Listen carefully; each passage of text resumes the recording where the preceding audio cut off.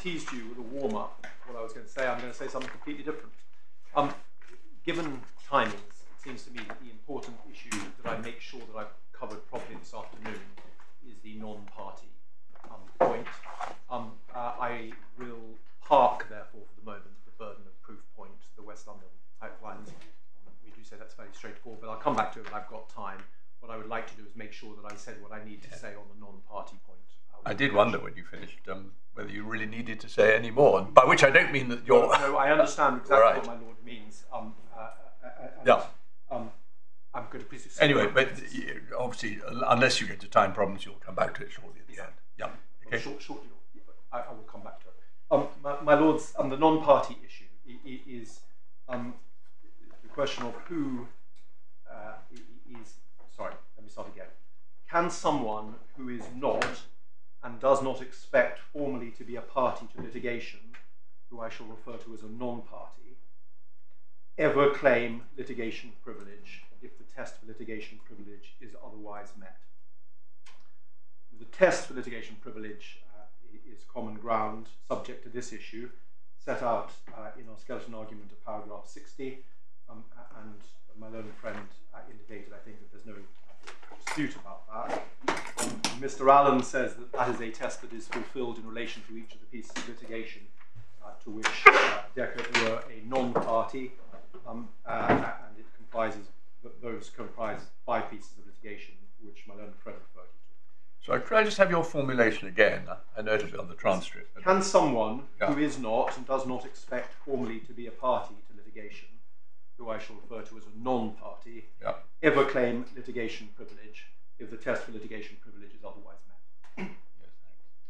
Yes, there is no challenge to the evidence of Mr. Allen that the dominant purpose test is met in relation to those pieces of litigation. And that is, we say, the short answer to the point that my learned friend started with, which is about conducting litigation.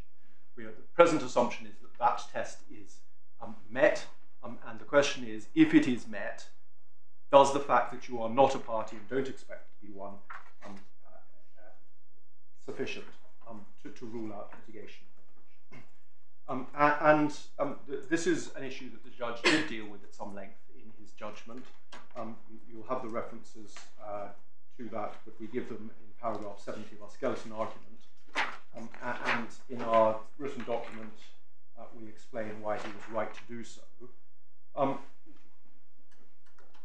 We accept, of course, that the cases in which this test will be able to be satisfied, the test for litigation privilege in relation to a non-party, will be relatively infrequent. But where it is met, as here, we say that litigation privilege can be claimed. Can I make 3 general points about authority in this area before I get into some of the arguments of principle, as it were? First, we of course recognise, as the judge did, that 3 textbooks in this area proceed on the basis that the appellant is right on this point. But as the judge rightly held, is an unpromising start. The different single authority relied upon by each of their authors does not support the proposition put forward. Indeed, my learned friend rightly does not seek to suggest otherwise in respect to the authority relied on in Hollander, and I'll deal with those authorities relied on in Passmore and Thankey shortly. Moreover, none of the 3 textbooks consider in this context the authorities on which the judge relied and we rely, and I'll come to those, and none of them articulate a principled reason for the proposition. Second, it is unsurprising that statements in the cases regarding LIP are often couched in terms of parties to litigation, since that, of course, is the paradigm context in which the LIP test is likely to be said to be satisfied, and was the context in those cases in which the point arose, without there having been in those cases any discussion, which would have been unnecessary on their facts, about whether it could arise in relation to a non-party. So we would respectfully suggest that you don't get much by lifting those statements out of their context. You also need to be a bit careful about the use of the word... Is this your third point? No, it's part of the second. More of your second, yep. You also need to be a bit careful about the use of the word party. Just of two things. It could mean a party to the relevant litigation, or it might, and often does mean, simply the party claiming privilege to distinguish them from third parties with whom they've communicated, or the solicitor. And we say the paragraph which my learned friend relies on from Lord Castle's speech in Three Rivers number 6, paragraph 102 of that judgment, that's the paragraph also relied upon by Passmore, that is plainly the sense in which party is being used in that paragraph. The third point is that, set against the statements which do couch the test in terms which refer to a party to litigation, there are plenty of other statements that do not, including, classically, the statement of the principle by Barwick, the Chief Justice Barwick, who was in the minority in Grant and Downs, the Australian High Court case, which was approved by the House of Lords in war. Similarly, for example, there is no reference to any requirement that a person claiming LIP has to be or be reasonably contemplated to be a party to litigation in the statutory definition of privilege in section 10, subparagraph 1b of PACE. And that's in the authorities bundle at page 1831. And although it is suggested by my learned friends in their skeleton argument of paragraph 83.4 that the court in the Queen and Davis interpreted section 10 as applying only to a party, if you look at the relevant paragraph, it actually uses party in the other sense I've described it. It's not about a party to litigation. And the same is true when you look at Blackstone and Archbold. None of those, in fact, support the proposition which is right. I don't say they're against it, I just say you don't get anything from them. What you do get is that section 10.1b did not think it necessary to refer to what is said to be an essential prerequisite of the existence of LIP. Can I then say something about, first about the rationale for LIP, which it said does not apply to a non-party, and second, about the supposed incompatibility of the judge's conclusion with the criminal disclosure regime. As for the former, we don't accept that the agreed rationale of a safe space that lies behind LIP applies only to parties to litigation and not to non-parties. And we set out the reason for that in our skeleton argument with paragraphs 81 to 84. On the contrary, we say that if the test for LIP is otherwise made out, the primary rationale for LIP is to provide what is sometimes referred to as a safe space for a person and their lawyers to communicate freely with candour with third parties for the dominant purpose of litigation, applies just as much to non-parties.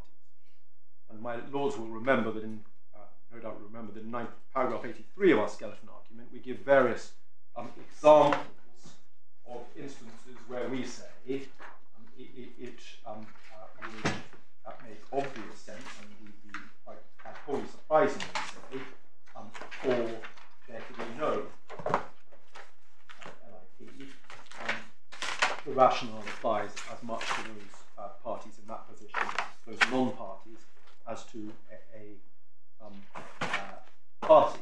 And just the second example is obviously particularly relevant. It's page 100 of the bundle, the core bundle. The second example is obviously particularly relevant to our case, because as you know, in the UAE, a victim of a crime can claim compensation within the criminal proceedings against the accused without being a party to it. And that's Mr. Allen's ninth witness statement in paragraph 45. And as you can see from paragraph 44 of that statement, that is indeed what happened in the four pieces of criminal proceedings against Mr. Sadeq, where compensation was indeed awarded. And that may well be the case in other countries too. As may the fact be that, as it is in the UAE, a victim of crime must make a formal criminal complaint, providing evidence about what they say has happened, as Mr. Allen explains in Allen 9, paragraph 63, subparagraph 8. And of course, in the case of frauds of the sort believed to be perpetrated by Mr. Sadeq on Dechert's former clients, that would necessarily require considerable prior investigation. All the more so if, as here, the prosecutor then requested assistance from a lawyer acting for the client, because of the complexity of the alleged crimes and the expertise required to investigate We say that the rationale for LIP applies just as much to such a person as to a party to the litigation because of their particular interest in the litigation, despite not being a party to it. And we say that that is all that the judge meant when he referred to sufficient interest. It is not, as it were, a freestanding test that needs to be applied. It simply describes the category of people who may end up in communications that otherwise satisfy the dominant purpose test. And everything that my learned friends say, therefore, about the sufficient interest test is, we say, therefore, aimed at a straw man. As we understood it, my learned friends accepted subcategory 2 on page 100 would in fact be a case where they would accept that the non-party would have LIP, but only, it was suggested, in relation to some part of the claim. With respect, we found that difficult to follow. Once my learned friend makes the concession which is made, it is impossible to see how one starts parsing the litigation into component parts. And there is no authority we are aware of which supports such an approach. So we do say that the concession is fatal to criminal litigation in which such a claim for compensation could be made, and the judge was therefore entirely right on that. My learned friend also concedes that 3 is an instance of a non-party case where LIP would run there on the basis of Guinness Peak, which I will come to, because it said that the ratio of that it works, but only if you are the real defendant. Real party. We don't accept that, and I'll come to it in a moment. And in relation to subparagraph 4, as we understood it, the suggestion was that there would be LIP, but it would be that of B or C, not X, and presumably that was said on the basis of Schneider. But if one looks at the hypothesis we've actually set out there, the relevant privilege could not possibly be that of B or C. It would have to be, if it was anybody's, X's. Another example that I haven't put in this paragraph, or we haven't put in this paragraph, is in relation to representative actions or test cases. Take, for example, the FCA test case relating to business interruption insurance, involving a selection of insurers with different wordings who were party to the test case, but where there were myriad other insurers in the wings who would be potentially affected very significantly by the outcome of the test case. If those non-party insurers wanted to make sure that those insurers who were party to the test case were putting forward, for example, the right expert evidence, it would, we suggest, be very surprising if communications between the non-party insurers, and an expert in order to enable them potentially to feed into the case from behind the scenes were not the subject of LIP, such that the FCA could, in principle, have sought third-party disclosure of all communications between the non-party's lawyers and their shadow expert. Another example would be a joint venture company which is sued. And the structure of the joint venture means that the two parties to the joint venture have potentially different interests in the outcome of the case, but neither is a party to the claim or likely to become one. And each of those joint venturers engages a lawyer to advise it in relation to the litigation, and for that purpose to communicate with third parties, including, for example, an expert, all for the dominant purpose of potentially feeding into the strategy of the actual joint venture company's defense.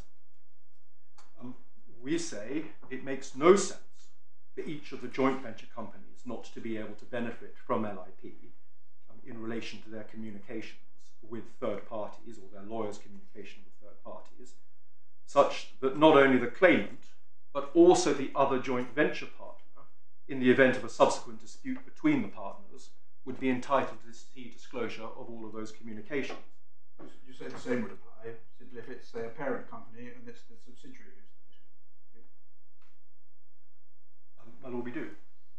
Yes. If the dominant purpose test is satisfied, that's the premise. And in some of these, as it were,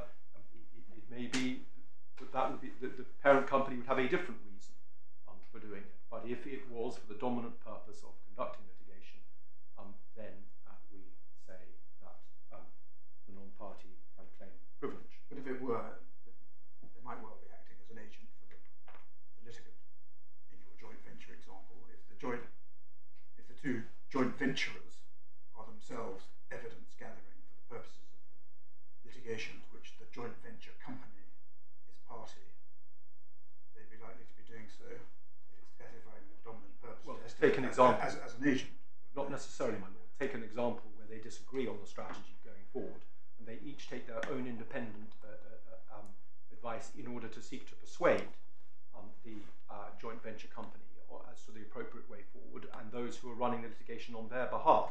But neither wishes to disclose to the other or to anybody else what the base of. They may have their own particular vested interests, and it couldn't possibly be said in that situation that they were doing so as agent for the joint venture company. They would be doing so entirely in their own self-interest, but assume that the result of the case went one way against the joint venture company, and the result was that the two joint venturers end up in a dispute about whether the consequence of that is one or other of them is actually picking up the bill. It would be extraordinary to find that they each had to disclose to each other everything that they had done for their own private interests, but relevant to for the purposes of use in conducting the litigation. We must think Bunsen, for example. Sorry? We must think Bunsen, well, my lord for example. may or may not think I had that in mind, but it is an acute example which tests the point really quite nicely. It happens that the joint venture companies were in fact joined, but they might not have been, nor might there have been any prospect of them being so. And it does test very hard this proposition. And we say that to draw the line in the place that is suggested would be wholly artificial, make no sense given the rationale of LIP, and indeed be unjust. And none of those difficulties appear even to have been considered in the textbooks who put forward the proposition relied upon by the appellant, nor were they considered by Mrs. Justice Mulder in the Minera Las Bambas case. Turning then to the supposed incompatibility of the judge's approach with the criminal disclosure regime in England and Wales, there is no such incompatibility. And with respect, the contrary argument conflates two quite distinct points.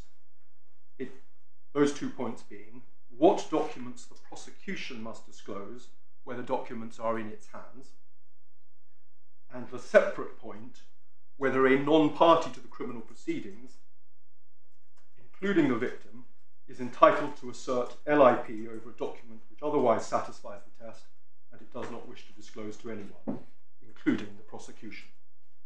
And the point can be tested this way. It cannot possibly be doubted that a victim of crime is entitled to seek legal advice from a lawyer, and that if they do so, that advice will be subject to legal advice privilege. And neither the prosecution nor the defence would possibly be entitled to demand to have a copy of that privileged advice, no matter how relevant it might be to the defence or the prosecution.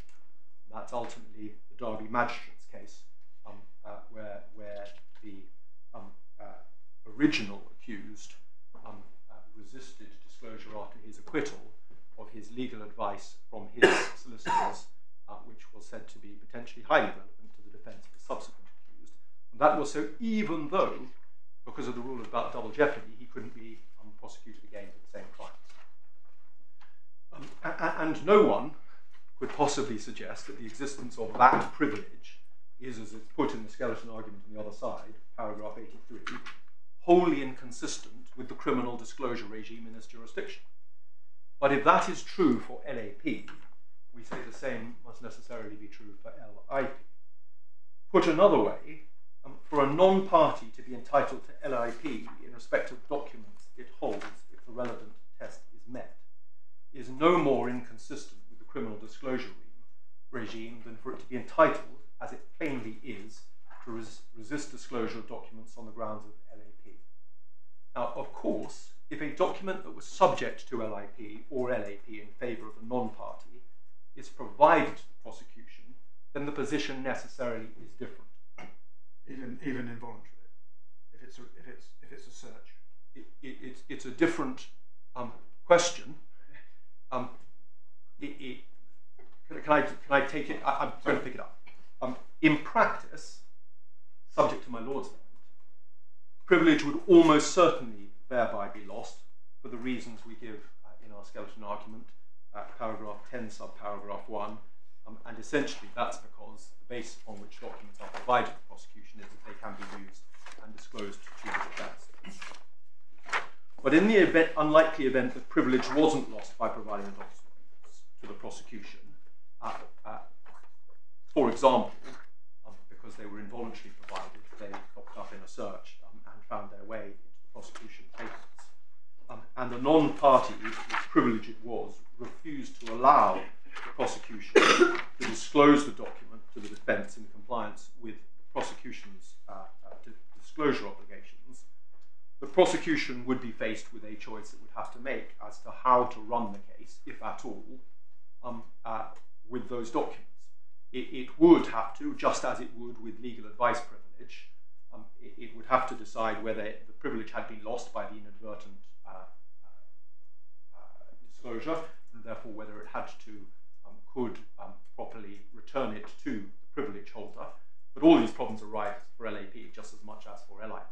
So is the premise that the prosecution's duty of disclosure in relation to so-called unused material is only to disclose unprivileged unused material? No, that's not the premise at all. So why does the prosecution have a choice about it? Because it can decide to frame the charges in a different way that doesn't require the disclosure of the documents if they are irrelevant to the charges.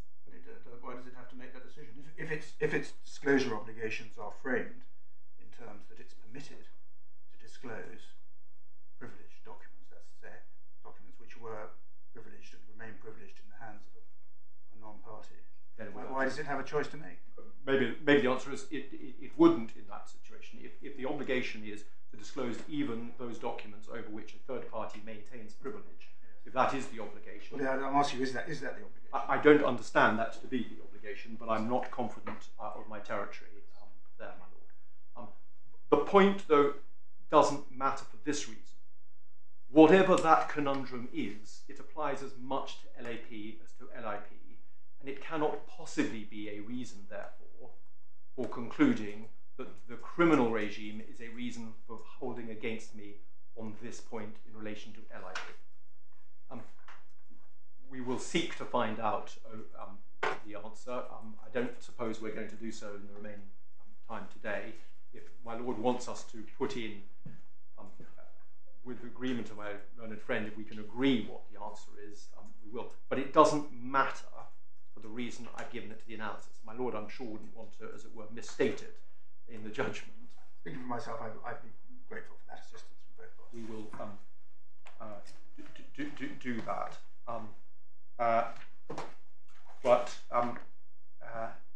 Because the points you were making assumes one rather than the other. It assumes the prosecution has the choice. The way in which I was putting it did, yeah. but it's relevant to my argument. Yes, I understand. My lords, that's what I wanted to say about the rationale and the criminal regime. Can I turn then to the authorities? My learned friends rely on Schneider, but said very little about it orally, and we say they were right not to dwell on it. The fact that an expert instructed by a party to litigation does not have his own privilege in the communications with the instructing party tells you nothing of relevance to this issue. It simply reflects the fact that the relevant dominant purpose of the communications is, in that example, is of the instructing party. It is therefore their privilege. They are, in the language of Guinness Pete, the party at whose behest the communications come into being, and it is their privilege, not that of the expert, for that reason. It does not tell you anything about the different example, or the case of a non-party, and whether they may be able to claim LIP, where the test is satisfied in relation to them. just ask you to note that the paragraph in Thankee, to which my learned friends refer, maybe it's not they who refer to it, but I just ask you to note, if I can just show you it, Thankee at paragraph 1.36, which is in the authorities bundle, tab 64.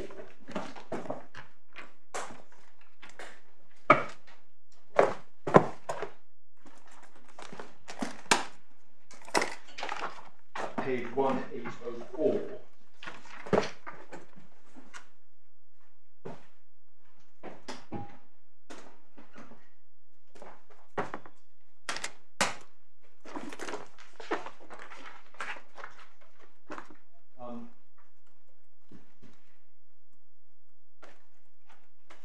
That describes it at 1.36 in we say, just accurately describes what Schneider decides. And then the final sentence of that paragraph, the third party may or may not be able to assert his own privilege, for example, on the basis of a common or joint interest, but this is a separate question. We say it is indeed a separate question, and one which Schneider does not seek to answer.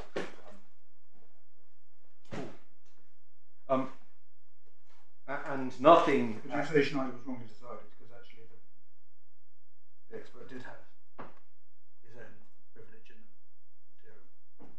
No, my lord, I don't. I say it's wrongly decided because, on any view, he ought to have been able to preserve the privilege of those who instructed him. But I don't say it's wrongly decided in finding that he didn't have privilege, his own privilege, in those circumstances. Why did he not have privilege if he'd written a letter which was, from his point of view, for the relevant purposes of the litigation which he was instructed to? Because his isn't the relevant purpose. The purpose is that of the person who procures the writing of the letter. That's Guinness Peat. One looks to, Guinness Peat is a classic example where the insured, we're going to come to it, the insured wrote the letter, and the insurer was the person who wanted it written. But it's the insurer's dominant purpose that mattered because they were the party who procured the letter. It is not that of the person who writes the letter. Well, what about an expert then, who, for the purposes of the expert's report, writes a letter or records a conversation with a colleague to get his views? Does the expert have privilege in that? No, because it would have been done at the behest, on the instruction of, and for the purposes of the litigant. That is an example of your agency point, my lord, where the third party, the expert, is going off as part of his instruction by the party to the litigation to do for that purpose of the client, the party to the litigation, the relevant inquiry. And what about when he appears in the next case as an expert for a different client? And the opposition in that case say, well, we know you acted in that case, in the previous case. I'm not sure what the question is. Sorry, it was the example I put to Miss Yes. Oppenheimer of an expert who gives evidence regularly and is asked under threat of subpoena to case taken to produce drafts of reports in other cases or communications that he's made in his. He would have to assert the privilege of his instructing party in that case. That's what's wrong in Schneider. I mean, that's where Schneider is, with respect to modernise at least, obviously wrong, and that's why the textbooks treat it as fairly obviously wrong. I think Lord Justice Lewison describes it as a curious case, and I think that was kind. Plainly, in the subsequent litigation, not only would he be entitled to say no, he would be bound to say that is all privilege. It's not my privilege. But why? I don't understand why on your case it isn't his privilege. Because it is not for his dominant purpose that the communications came into being. They are for the purpose of the litigant, the original instructing client.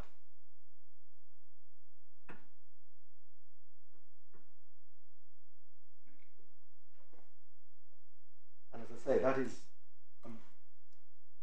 in a sense, Guinness Peat. It is the person who procures the communications, if their dominant purpose is for the purpose of litigation, dominant purpose of litigation, and so on, then they have privilege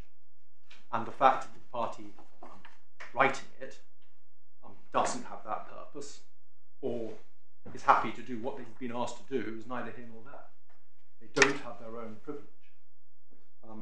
Otherwise, they would have a privilege to resist having been instructed, a privilege as against their instructing party in relation to their very instruction. That simply couldn't work. Nothing in a who-jerk victory game adds anything to the discussion with respect. It's simply a decision similar to Schneider, but without the oddity of requiring someone to disclose something, privilege in which still ostensibly existed. USA versus Philip Morris, which is the appellant's second main authority, takes him no further. My learned friend took you to this in the authority bundle, I think, at tab 22. We deal with this in our skeleton argument at paragraph 86, subparagraph 2. But the relevant point in this case is simply about the nature of proceedings in relation to which LIP can arise, with the Court of Appeal holding that it cannot arise in relation to a third-party disclosure application, or in fact strictly there an application for examination of a witness in the United States pursuant to a letter of request, even though the party against whom the application was made was by definition a party and before that a prospective party to that application. And that is because, as the Court of Appeal held, that is on the basis that such an application is not relevant adversarial proceedings. And they are not so because by the very nature of that application, as the court held, there is no question of the respondent against whom the application is made or its solicitor ever needing to consult with other third parties for the purposes of the application. And one finds that at paragraph 72 of the judgment of Lord Justice Brooke, and that is the basis for the decision. And that says nothing about whether a non-party can claim litigation privilege in relation to adversarial proceedings of the right sort, in relation to which its interest in those proceedings means that it or its lawyer may well want or need to consult with third parties for the relevant dominant purpose. So, my lords, those are the two principal authorities relied on against us, leaving aside for a moment the Minera Las Bambas case, which I'll come to. The three authorities we rely upon are the Guinness-Peat case, which is in the authorities bundle at tab 11. Just want to take you briefly, if I may,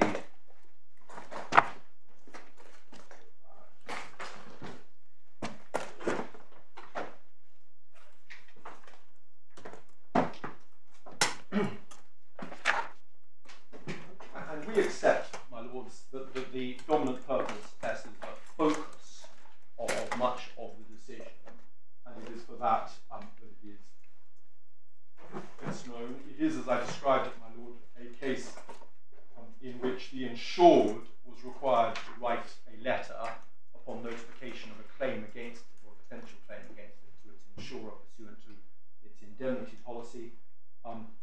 Its purpose was not, as it were, the relevant dominant purpose, but it was, and had that been the right thing to focus on, court held not privileged, but the right focus was on the party that procured it, which was the insurer, whose relevant,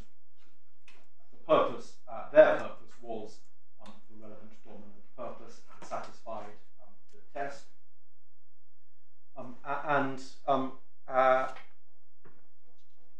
The conclusion,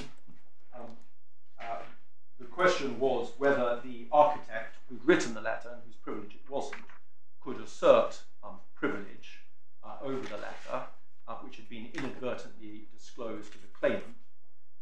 And the way in which it was able to assert privilege, you see at page 192 of the bundle. If you go to the bottom of G,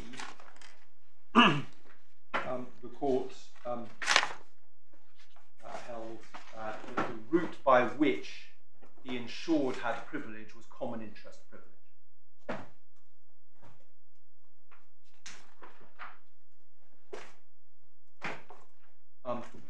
And that is obviously the point, but but for common interest privilege, the insured wouldn't have had any privilege. The privilege would have been only that of the insurer.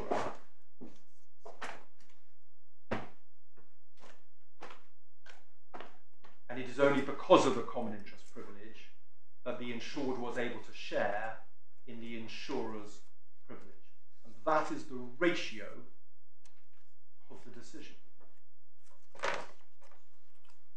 So that is Court of Appeal authority, the reasoning of which is fundamentally premised on the insurer having the relevant privilege because it satisfied the dominant purpose, although it was never to be a party to the litigation, but the insured benefiting from that because of common interest privilege. And my learned friends accept, I think they accepted, that that is the effect of that decision.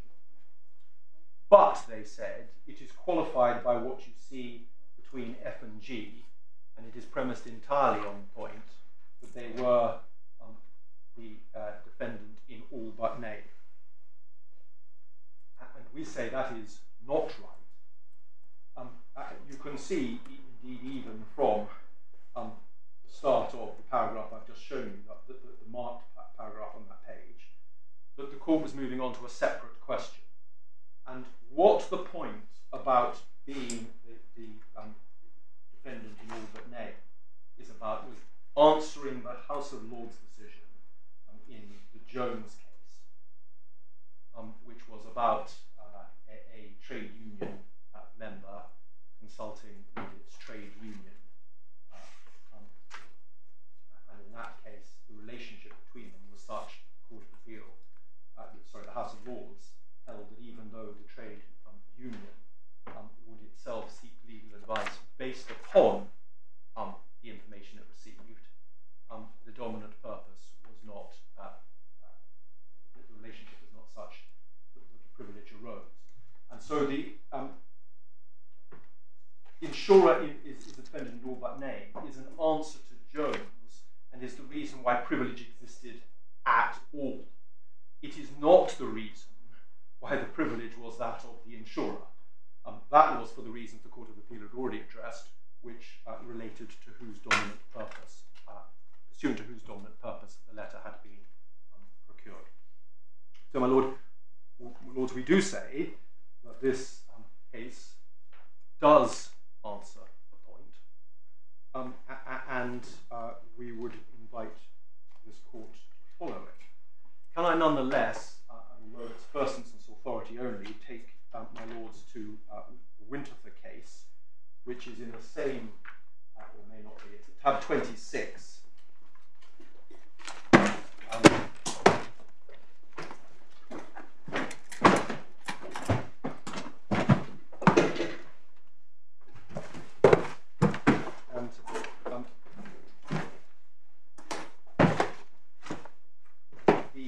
This is a decision of Mr.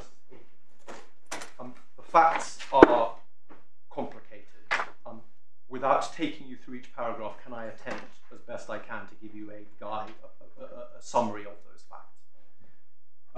The case concerned an ATE insurance scheme for typically low-value personal injury claims. In broad terms, the scheme worked this way. Potential claimants would provide preliminary information about their accident to the scheme operator called TAG. TAG would vet the claims and, if satisfied, pass them on for additional vetting. And that additional vetting was carried out at 3 stages. First, by the accident investigators, AIL, who would interview the potential claimants and obtain information. Second, by the specialist solicitors, Roe Cohen. And third, and finally, by one of 800 or so panel solicitors.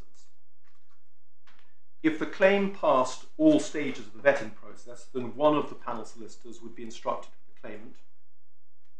The ATE insurer, NIG, would issue a policy, an ATE policy, and proceedings would follow. In the event, the success rate of claims accepted into the scheme was far lower than the participants had forecast, and NIG suffered very heavy losses.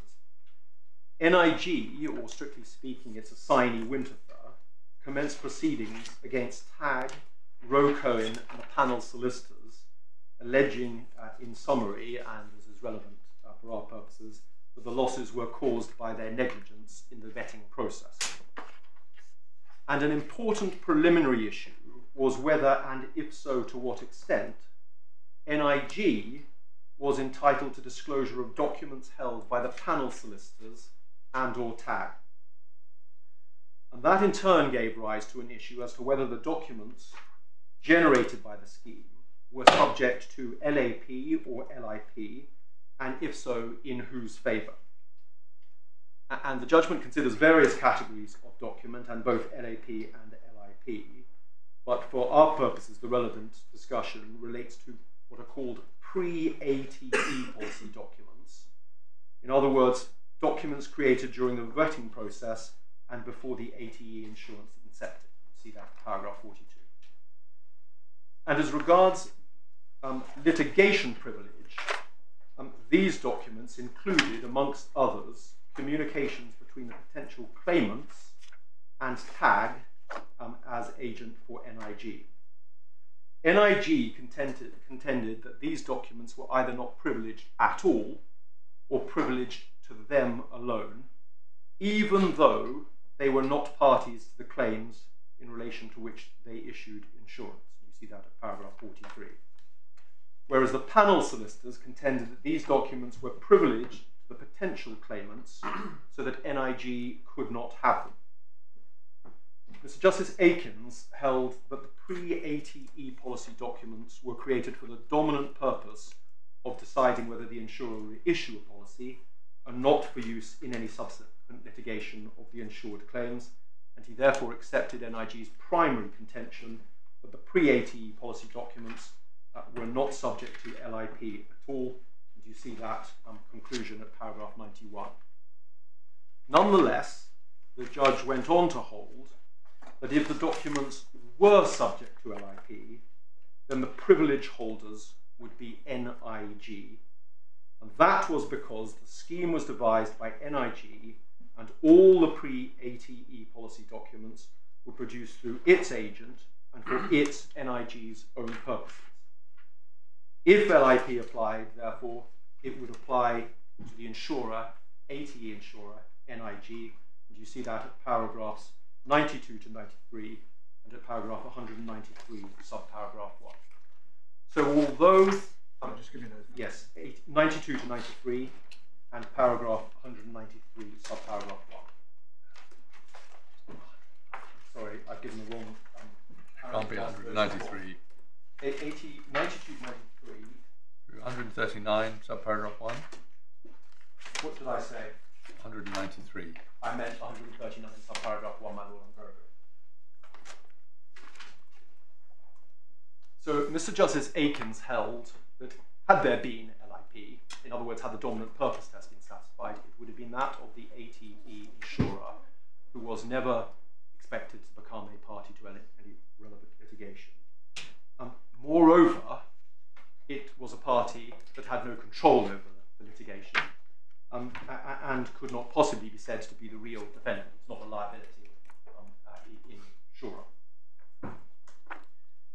And just for your note, Mr. Justice Aikins also, in the course of his judgment, in the context of common interest privilege, looked at the Guinness-Peak case at paragraphs 77 to 78,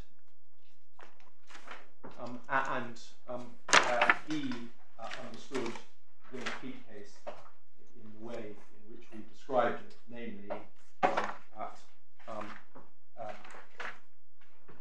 the privilege was that of insurers that went to be insured through common interest privilege.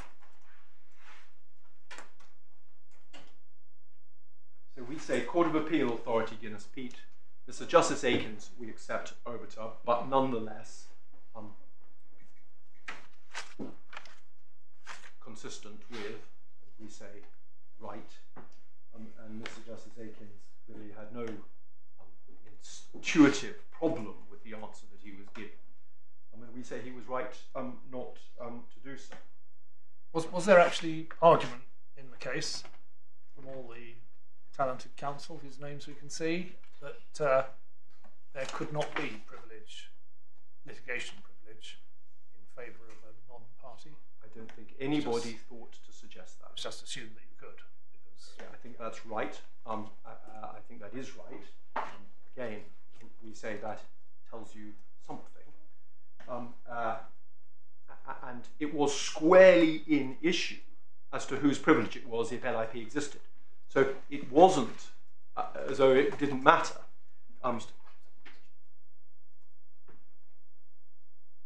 Yes, what Mr. Justice Aikins described as the most important question: whose privilege if it existed at 92. So it wasn't as though this wouldn't have mattered. It was the shortest answer to the entire point. You would have just said, it doesn't matter. They can never claim LIP. Guinness Peat can't help because that's all based upon, so the argument would have had to be, it applies only to real parties. We say that's wrong. It applies, and therefore, why are we talking about this? So that part of the decision would have had to be, necessarily would have had to be different. But there it is.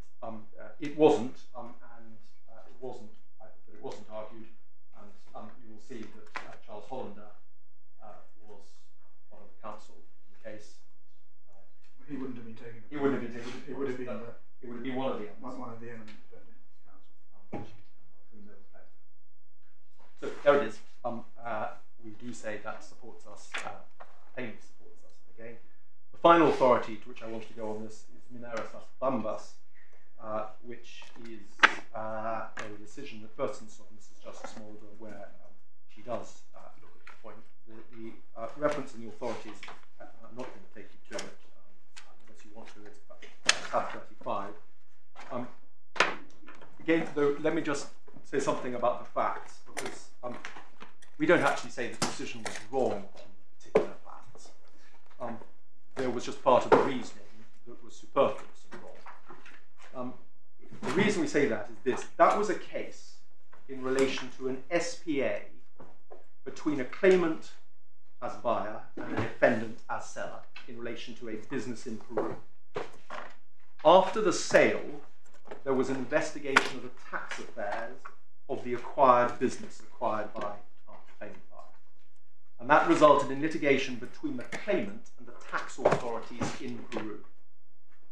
Under the SPA, the defendant seller was entitled to and did take over from the claimant the conduct of part of the proceedings without being party to them. The claimant subsequently brought proceedings here in this country against the defendant for an indemnity under the SPA in respect of any additional tax liability arising out of the Peruvian tax proceedings. And the defendant, the original seller, withheld certain documents from the claimant, including on the basis that they were subject to LIP created for the dominant purpose of the Peruvian proceedings. And the claimant applied to inspect those documents. And on those facts, my lords, one can see right away that it was an unattractive submission of the defendant to say, as appears to have been the facts, that the documents created for the dominant purpose of it actually advancing the claimant's own case were privileged from the claimant whose case it had been advancing. On those facts, one can understand why the judge got to where she did, and indeed, we have no quibble with the reasoning, or indeed much of what she says about Guinness Peat, right down until, in paragraph 31, she turns, I better get it open, so I've got it.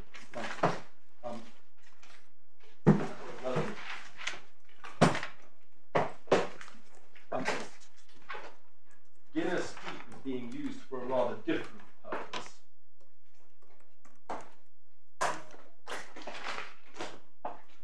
And the bit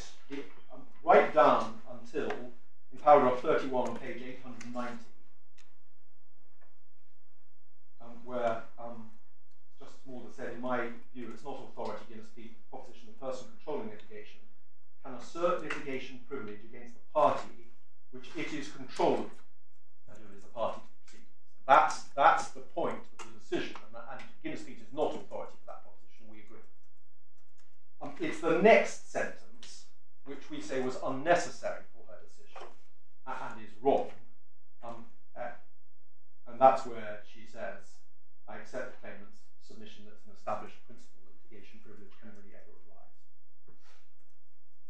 arise. And with respect, the court does not seem to have had drawn to its attention the point that Guinness-Peat only works because it was the insurer's privilege that is given to the insured by LIP, and therefore it is squarely a case where the non-party had privilege.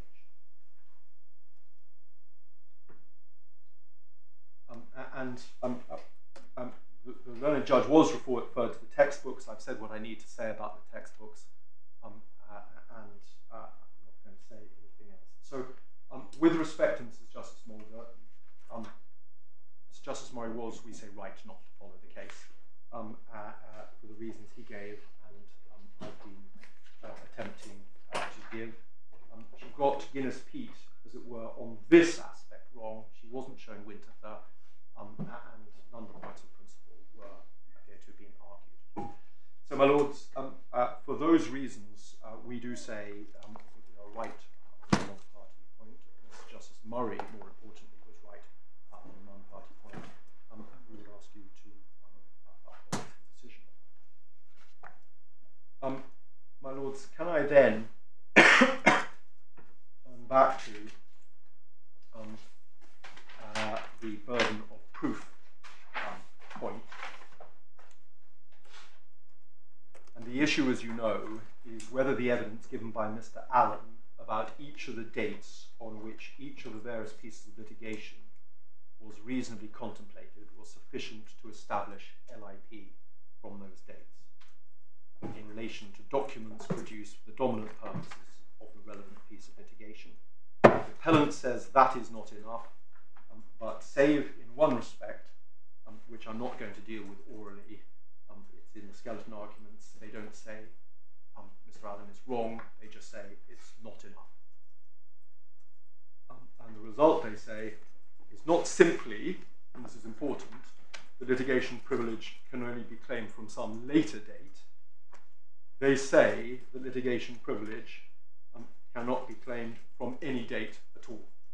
The claim to litigation privilege simply fails, and you see that from the draft order they propose in the core bundle, tab 1, page 14, paragraph 5A.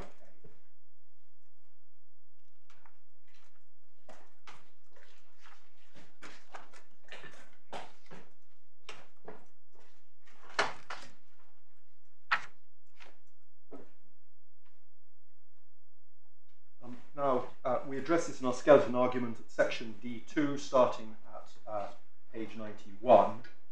Ultimately, we say it's a relatively short and simple point. The dates are, as you know, set out in the relevant table in Allen 9, which you looked at yesterday, where Mr. Allen sets out an explanation of the basis on which those dates are given. In addition, and I don't think you were shown this, so I just want to remind you of it, Mr. Allen has set out, in the usual way, supported by statement of truth, Allen 9, paragraphs 149 to 151 on page 168.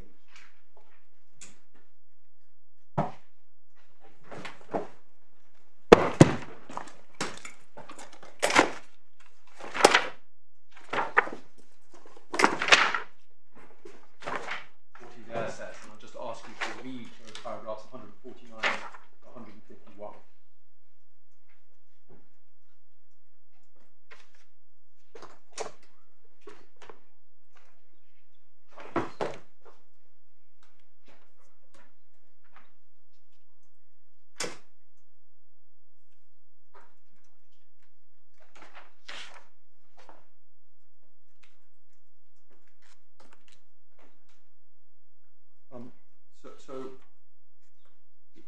Those paragraphs are important. They're given no weight at all by my learned friends. But crucially, therefore, Mr. Allen has confirmed that he's personally considered the question of the date, not just originally when claiming litigation privilege, but for a second time in light of the challenge on this issue. That it's difficult to say anything more or provide any further evidence without referring to the privilege material, but based upon his review of the privilege documents, the privilege over which Dechert's former clients have not waived, he is satisfied that litigation was in reasonable contemplation from the date he has stated for each piece of litigation. And pausing there, my lords, the fact that there is no evidence from Dechert's former clients, and that Mr.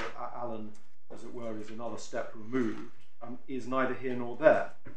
Because if the position is, as he is satisfied it is, clear on the documents, then there's no need to ask the question of others. And indeed, no doubt, it would simply be said that if we had asked other people, when do you say, the answer would have been said to be self-serving. Much better that objectively Mr. Allen can come to it and say, by reference to hard evidence that he has seen, albeit privileged evidence, these are the answers. There is one instance where he had to ask a question of Dechert, and he did so, and he refers to that in his evidence. My lords will also have picked up that Allen Novery have also been involved in ensuring that their now clients' privilege is not waived. So to that extent, at least, the intermediary, the intermediary solicitor has been involved in the process, but we don't say that that is the key. It is therefore not true to say that the only evidence for the claims to privilege is what is set out in the tables. The evidence for the claim to privilege, crucially, includes paragraphs 149 to 151. And that is the evidence of an officer of this court about the effect of what he has seen, and that he can provide nothing more by way of evidence without waiving the very disclosed privilege which Dechert's former clients insist was preserved. And that evidence directly contradicts the assumption which the appellant asks you to make in his skeleton argument of paragraph 59.2. In other words, that it can reasonably be assumed that a significant body of non-privileged material would be available to corroborate the dates. Mr. Allen says, not so. In principle, it must be right, we say it's obvious, that a party is not required to waive privilege in order to substantiate its claim to privilege. We, of course, accept that if without waiving privilege, the whole of the evidence before the court leads to the conclusion that there is no privilege, then the party claiming privilege will be unable to satisfy the burden that lies upon it, and its claim to privilege won't succeed. And that is what the Claimant case says. But what is overlooked about that case is that that is a case where there is other material before the court to suggest that something has gone wrong. Other material suggests that the dates are not the ones being put forward, or that it wasn't in reasonable contemplation of relevance. So the court is able to look at the whole thing and say, absolutely you don't have to waive privilege, but you've left me with evidence taken as a whole on both sides that doesn't satisfy me. And in that situation, there it is, subject to the reasonably satisfied test, which I'm about to come to. But that's not this case. This case is one where you have the evidence of Mr. Allen, and you have nothing on the other side saying it's not enough. That's all they say. In circumstances where the reason more has not been said is because of the very privilege, but there is no countervailing evidence at all, or even factor to lead you to suppose that it's either untrue or incomplete by reference to documents which could have been referred to and are not privileged. We say that is the only evidence, and there is no basis to go behind it. But it is also well established that the court should not go behind such evidence unless it is reasonably certain that the conclusion of the solicitor about the documents is wrong or incomplete, either from the face of the solicitor's evidence or from other material before the court. And that is Mr. Justice Beatson's judgment in the West London Pipeline case, summarising the effect of prior authorities, a summary endorsed by Mr. Justice Hamblin in Starbev, tab 31, by the Court of Appeal in WH Holding, save in relation to the inspection regime, which is not this case, that's tab 36, and again by the Court of Appeal in Victory Game, and that's tab 47. That approach has been followed in many cases and is referred to, I think we give it in our skeleton in one of the textbooks, as authoritative. So what basis is there for saying, even close to reasonably certain that Mr. Allen has got it wrong, or reasonably certain that the evidence is incomplete, by which it must mean it's incomplete in that it hasn't provided information that without waiving privilege could have been provided? We say there is none, and the judge's conclusion was inevitable. Reference to other cases about what was or was not enough don't take one anywhere. One needs to be specific about the facts of this case, in particular the absence of any evidence or suggestion the other way in this case, and also bearing in mind the acute fact of this case, which is it's a defendant solicitor firm, so the problem of privilege is likely to loom large. It is suggested, I think, by my learned friend, certainly in writing, that the reasonably certain test doesn't apply to this sort of witness statement, but only to something called an affidavit of documents. With respect, there's nothing in the authorities to suggest that's right. West London Pipeline refers to that, but it doesn't in any of the reasoning of paragraphs 63 to 76 suggest that that is the limited context in which this point applies. And as a matter of practice in all the courts, the courts are very wary of going behind this. West London Pipeline is regarded in relation to all such claims of privilege as the guiding light. The obvious rationale behind West London Pipeline, but it's set out in detail in the judgment and the authorities that preceded it. Solicitors are obviously officers of the court whose evidence is not, without very good reason, to be disbelieved.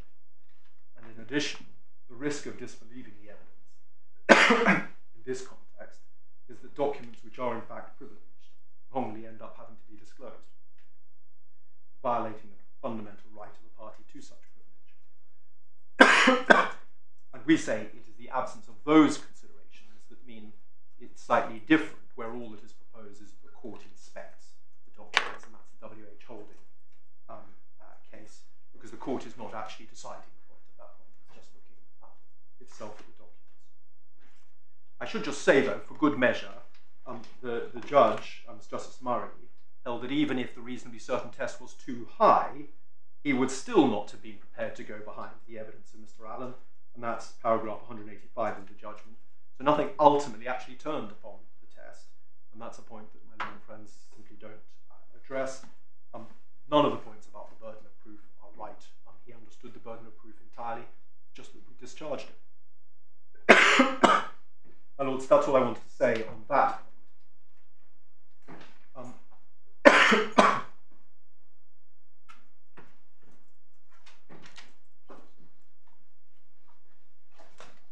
Can I then turn to, can I say this? Although, as it happens, I've accelerated. Keen to see the finish line. There are the three specific errors point. In fact, there are four, including Mr. Pearson's point, but nothing was said about any of those points by the appellant. We've dealt with this in I'm not writing. sure that's quite right. I think Mr. Oppenheimer did make the point that LIP can't apply in relation to litigation which didn't involve your clients. And the question arose as to who were the clients. Quite separately from the party point, the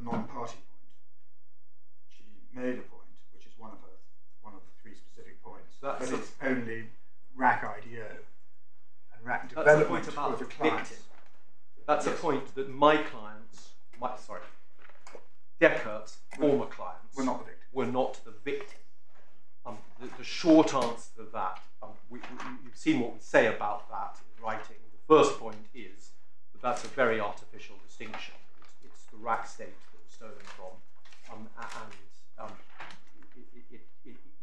passing the different identities does not work in that way. But in any event, it doesn't matter, because this is not a victim-specific point. This is a point, a non-party point, applies to anybody who is a non-party, but in respect of whom the relevant dominant purpose test is satisfied. And the premise is that that test is satisfied, and they're ruled out simply because they are non-party. If I'm right on the non-party point, and it is not unique to victims, which was not our case, then we say that point goes nowhere. Does that? But does it not matter who the clients were? The documents belong to the clients. And if the documents belong Yes. to Dechert's clients, Yes. and if the people in respect of whom litigation was contemplated, or the litigation in respect of which there is contemplation. It is not, as I understand it, said, I may have got this wrong, but it is not, it wasn't said below, and it's not said, I think, now, that the wrong people had the contemplation. What is People had the wrong people Had. contemplated. I see. Sorry. What is actually said on this point, as we understand it, is that because Dechert's former clients were not the actual victim,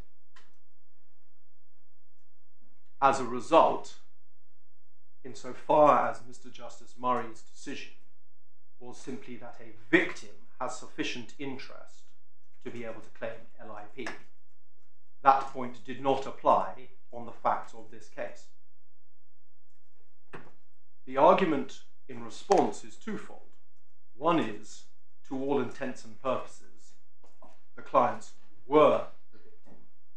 But second and more fundamentally, nothing in the non-party point turns upon the specific identity of the person with the interest. Are Dechert's former clients had the dominant purpose? These documents, the hypothesis these documents came in are the result of the dominant purpose test being satisfied. And the question is whether, nonetheless, only because they are non-parties. But the relevant question is whether the clients had the dominant purpose. And nobody's suggested that there's no suggestion that the dominant purpose test is not satisfied by, in respect to the documents over which it's been asserted on behalf of the clients, and that they had the relevant dominant purpose. Just what is your submission on who the clients were? The clients, I made a note. Well, I thought my lord might ask me that. Can I go through it? Alan 9 at page 180.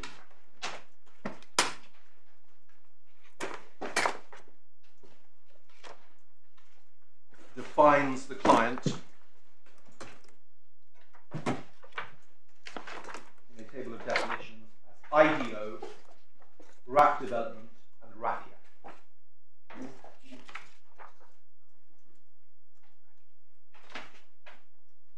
The RF, then if you go in the same So sorry, did you say 180? 180, it's a definitions table. Page 180. Yes, sorry.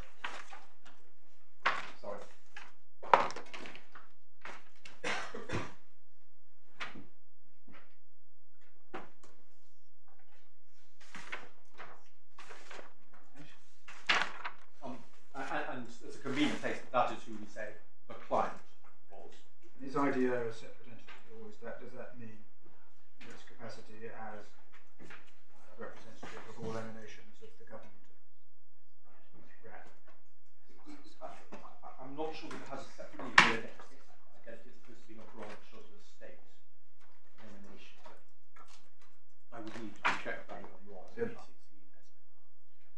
It's the investment arm of the government. So does that mean effectively the government and all emanations of the government?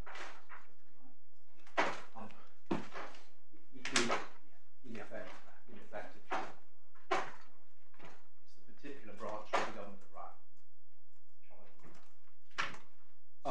But I Sorry, but I asked you a follow-up. Does that mean that the client is effectively all emanations of the government? Right. That's not quite how we've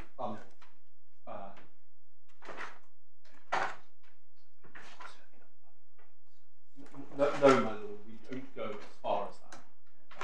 Because, for example, we don't say public prosecutor exactly.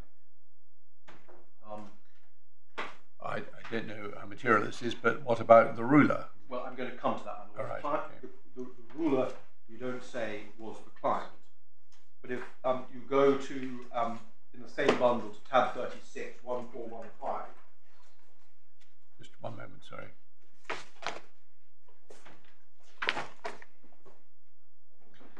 So go where, sorry? Page What? 415, my lord. 415. Yes. So the next Tab bundle. 36, which is volume 2.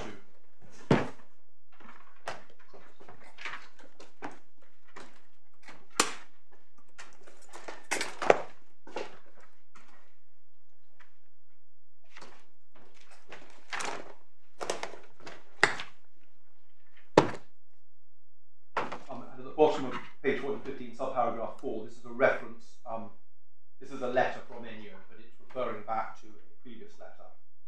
And that sets out who instructions were received from. And in particular, in answer to my Lord the Vice President's question, subparagraph 3, it identifies who instructions were taken from. The instructions were taken from time to time by the builder.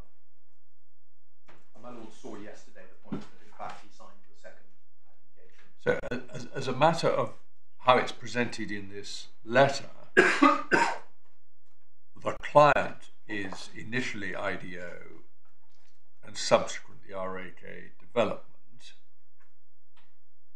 And then when at 3 it says Dechert also took instructions from the ruler, but it doesn't say on behalf of whom that is, but reading the two paras together, that would be on behalf of IDO and RAK developments. Is that right? Yes.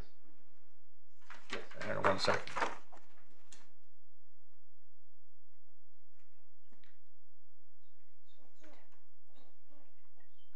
And just for your note, relating to the transfer to RAK development, that's dealt with in Mr. Allen's 9th witness statement at paragraph 30. Can I just see that? Yes. Page 122. my lord.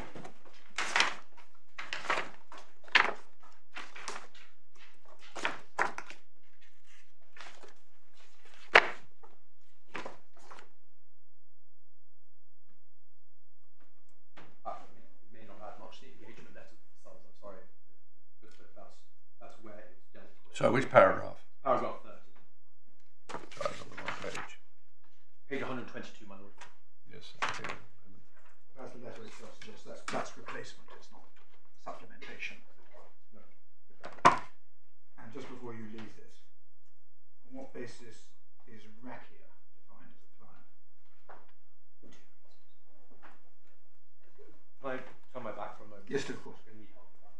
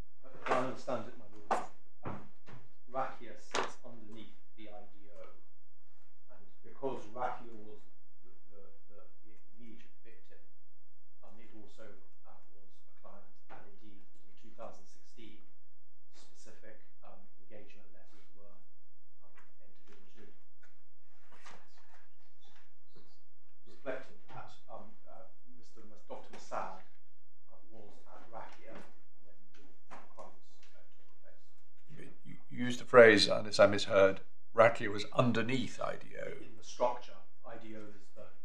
But if the IDO is not an independent legal entity, the same is true about Rakia, therefore.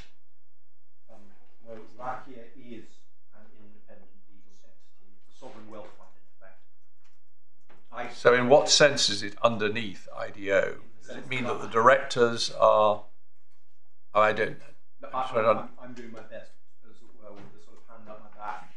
No, I see that. As I understand it, Rakia is the sovereign wealth fund.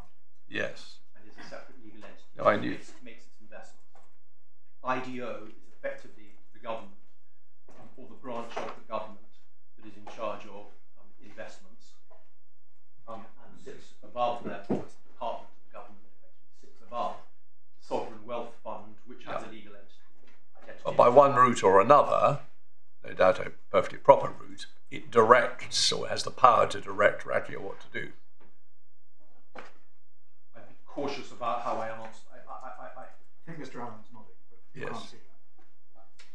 Yes. Yes, there are various perfectly legitimate ways, simply by nominating the directors, the board, and so on. Yeah.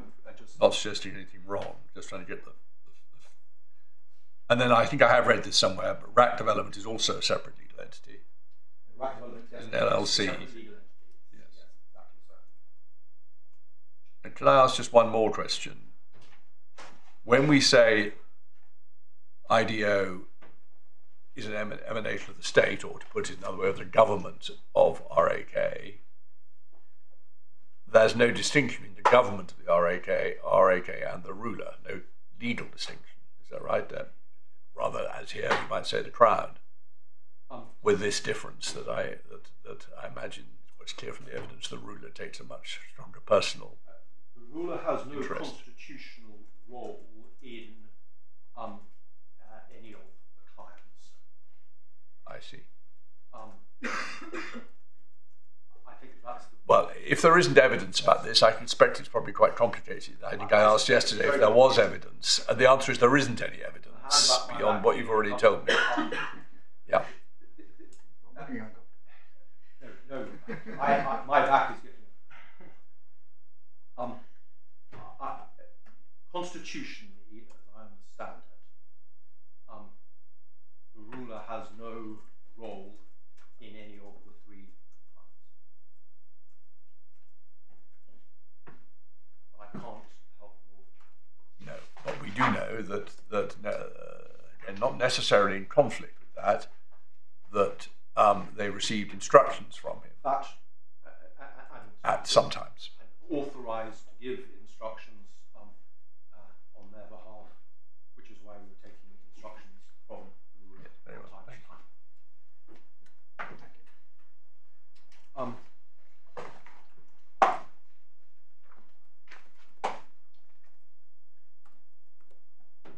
Cautious about saying it, but I think the other 2 points, one was about the 9th of September versus weren't mentioned.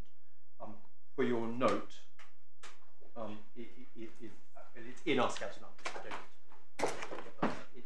It's answered by Mr. Allen's evidence. There are no documents for which privilege has been withheld in relation to the dates that my learned friend effectively says are missing that weren't covered originally. They just aren't under this head. It's a nothing point. Someone was going to cross the T by confirming when the 9th emerged as the date, whether it was at the hearing. And the reason for the 9th is that is the date of the first interview between Mr. Gerard. Yes, it wasn't the reason for the 9th. It's when the 9th was first identified after the latest version of the table we've got, which is we asked the wrong question. Don't spend time on it now. I think it's because of the table says these are the things that gave rise to the conclusion, the last of which is the interview with Mr. Gerard on the 9th. The table doesn't. But the table doesn't say the 9th, I accept that. So at some later stage, it was identified, whether expressly or by reference to it, and I was just wondering when that was. It's a small point. Confirm it in writing. And then the final point of those 3, which again wasn't mentioned orally, is the question of whether litigation could have been in reasonable contemplation before the formal complaint was filed. And again, we've said what we need to say. There were a plethora of reasons why, before the filing of the formal complaint, it could have been and was in reasonable contemplation, which we've set out. Crucially,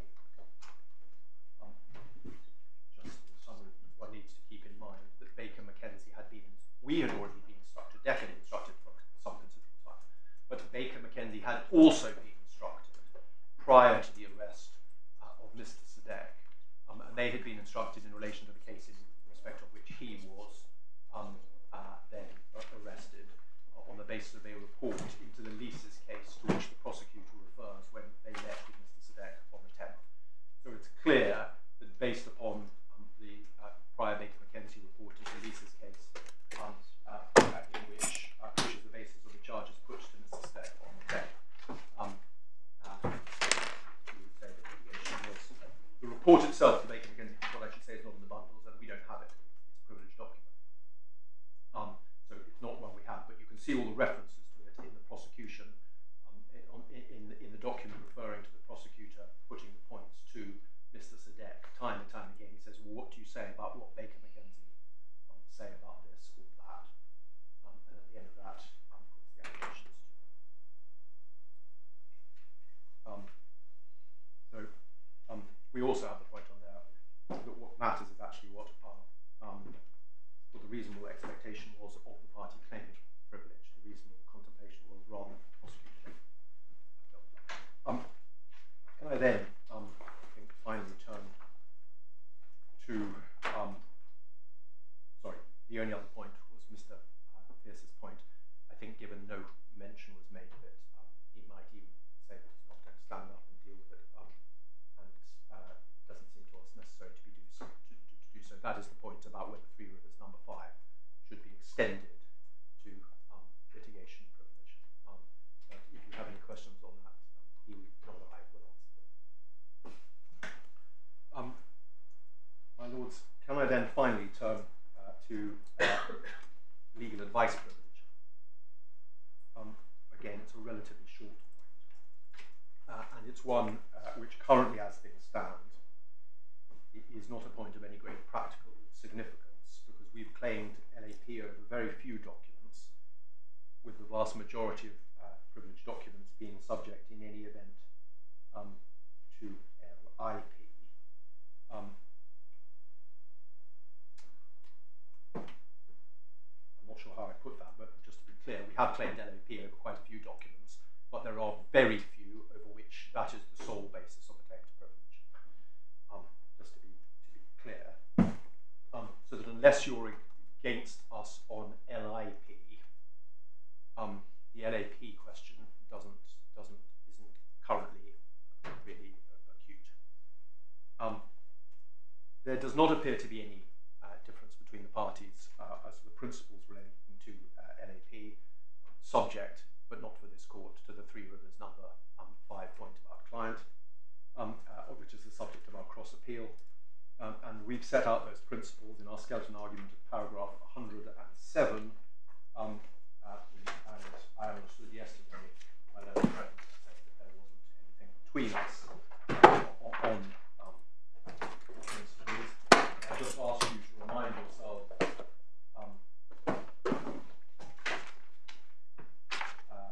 of those.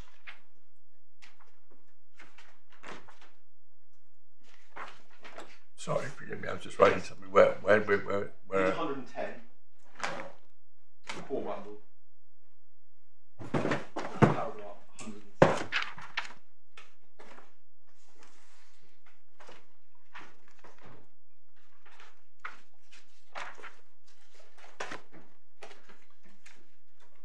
Yes.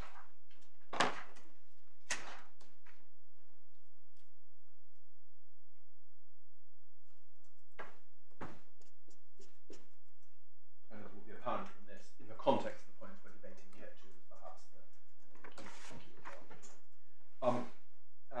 and that's the legal framework. Can I just remind you then what it is that the appellant seeks? And that's in the same bundle back at page 14.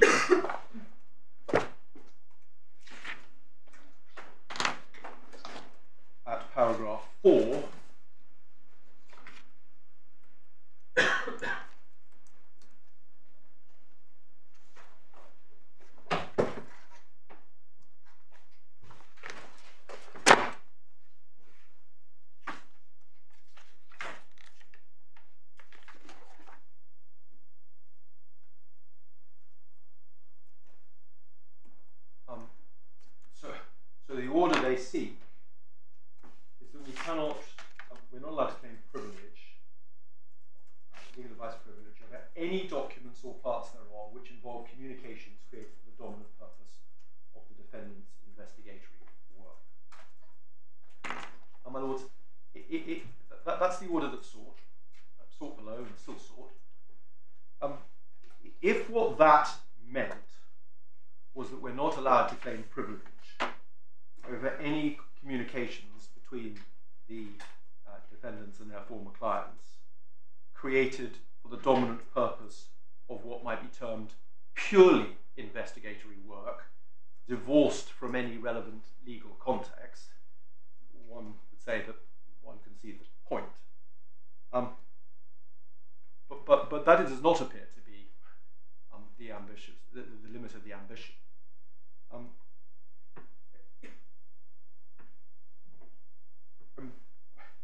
It's difficult to identify on what basis, just stepping back from it, that order or anything you've heard said to you, or as in the submissions, that order is sought. The fact of the matter is, though,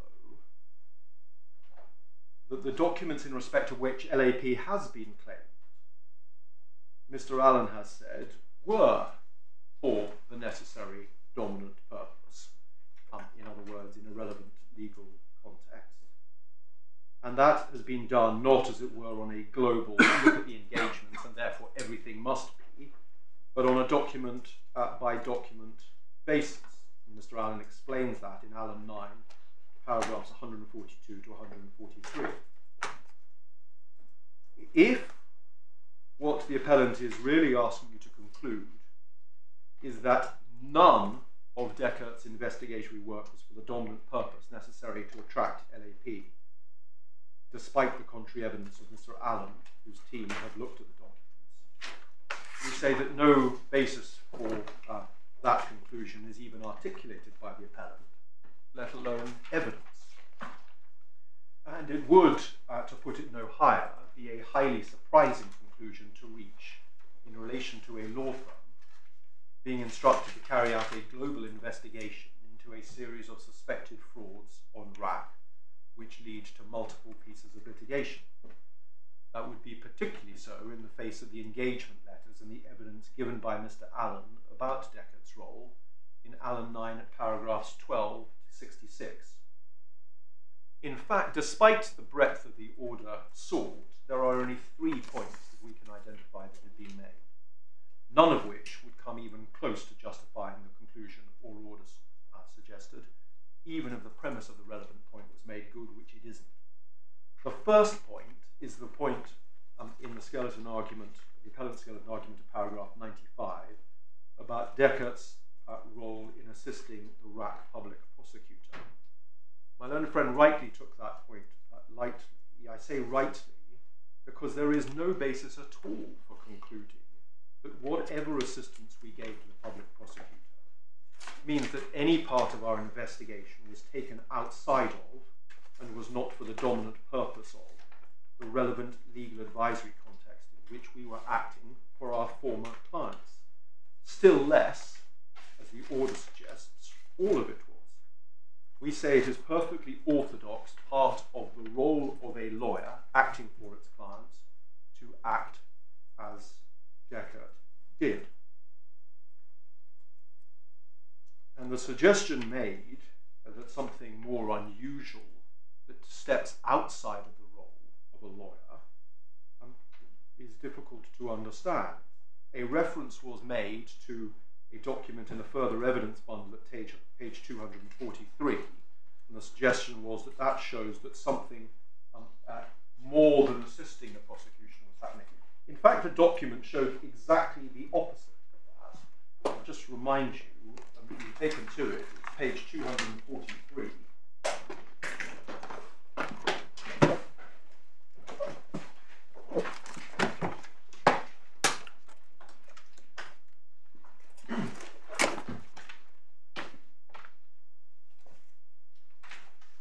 And there was the middle paragraph of 243. So sorry, I picked up the wrong bundles. Give me a second.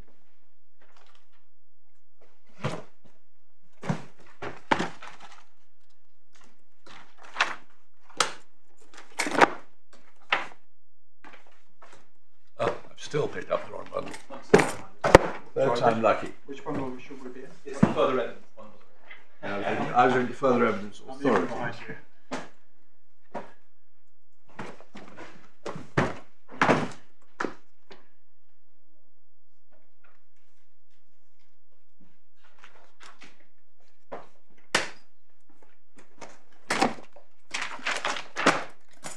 Yes. We've taken to this, and the reference was made to the bit in the middle of the paragraph where it says Dechert firm was asked to run the prosecution. But you need to read on. They did not understand this. The prosecutor, did not understand this was unacceptable and untenable. And you read on, that's not what happened, because Dechert obviously wouldn't do it, not least because, as the correspondence shows, and I think refers to it. No, surely what is unacceptable and untenable is what comes before asking Dechert, namely that the prosecutor in RAK was not up to the job. That may have been part of it, but if my lord reads on, after the palace registered anger at the lack of capability of motivation of the prosecutor's office, it was decided it was probably necessary to bring in a prosecutor from outside RAK. So what was not happening, which appeared to be suggested yesterday, is that Dechert did take over the prosecution. Well, they were asked to bring the case to the prosecutor's office on a golden platter. And my lord, we say that that is a perfectly proper thing to do for the client acting in a normal legal advisory capacity. And there's nothing untoward about that. I've made the points already that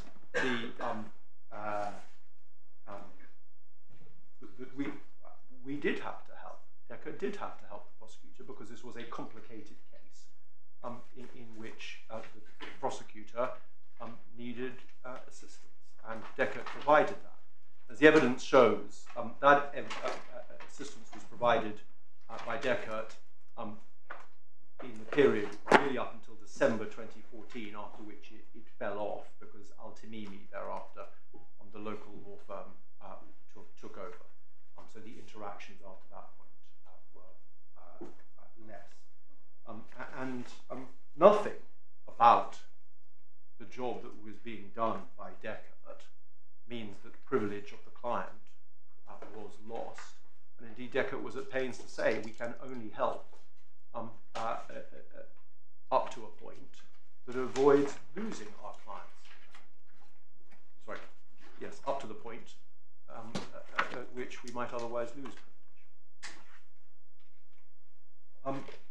The other... Sorry, but if your main submission is right, namely that it's perfectly legitimate to help a local prosecutor, whether it's legitimate or not, it's certainly legal advice. Yes. It's acting on behalf of the client, the dominant.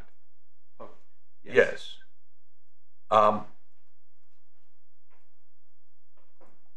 Why would privilege be lost? No.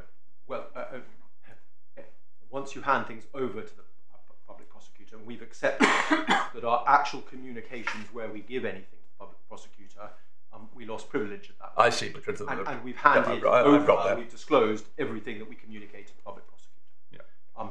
But that doesn't unwrap the things that happen that lead to the production of what we share with the prosecutor. It's a confidentiality point. Yeah, You lose it at the confidentiality. Exactly. Confidentiality reasons. Exactly. At the later stage. Yes. Or you risk it. Exactly so. Can I just take you back to paragraph 108 of your skeleton, because I'm not sure if I've understood that. Page 110 of your bundle. And what my lord means by that. You say that paragraph 108, while there will be many documents which are in fact subject to LAP, the vast majority also covered by LIP. And then you say, for reasons of proportionality, therefore, where a document was identified as being subject to LIP, the respondents did not spend additional time assessing whether it was also subject to LAP. Yes. Now, I'd understood that as meaning that you simply hadn't applied your minds to legal advice privilege, where you identified that there was a valid claim for litigation privilege. Although I'm not sure that's the same as what you said a little while ago. But the consequence of that, if right, would be that if we were to be against you on litigation privilege for any of the reasons which Ms. Oppenheimer says we should be, then legal advice privilege has not been considered at all. Is that right? I'm sorry. I thought I meant to make that very clear at the outset. This point is currently of no moment, and it's only if you find against me on LIP that the LAP point, as it were, becomes important. And that's because we will then need to go and do a re-review for those documents over which we had currently claimed only LIP, to see whether they do attract LAP, because we haven't applied our minds to those documents. And we'll need to know whether we can claim LAP. So despite all the time that's gone by, we'll be back to square one. I think my lord is about to make possibly, the same point as me. Since you haven't claimed LAP for them, that's it. No, my lord. We've been very clear that.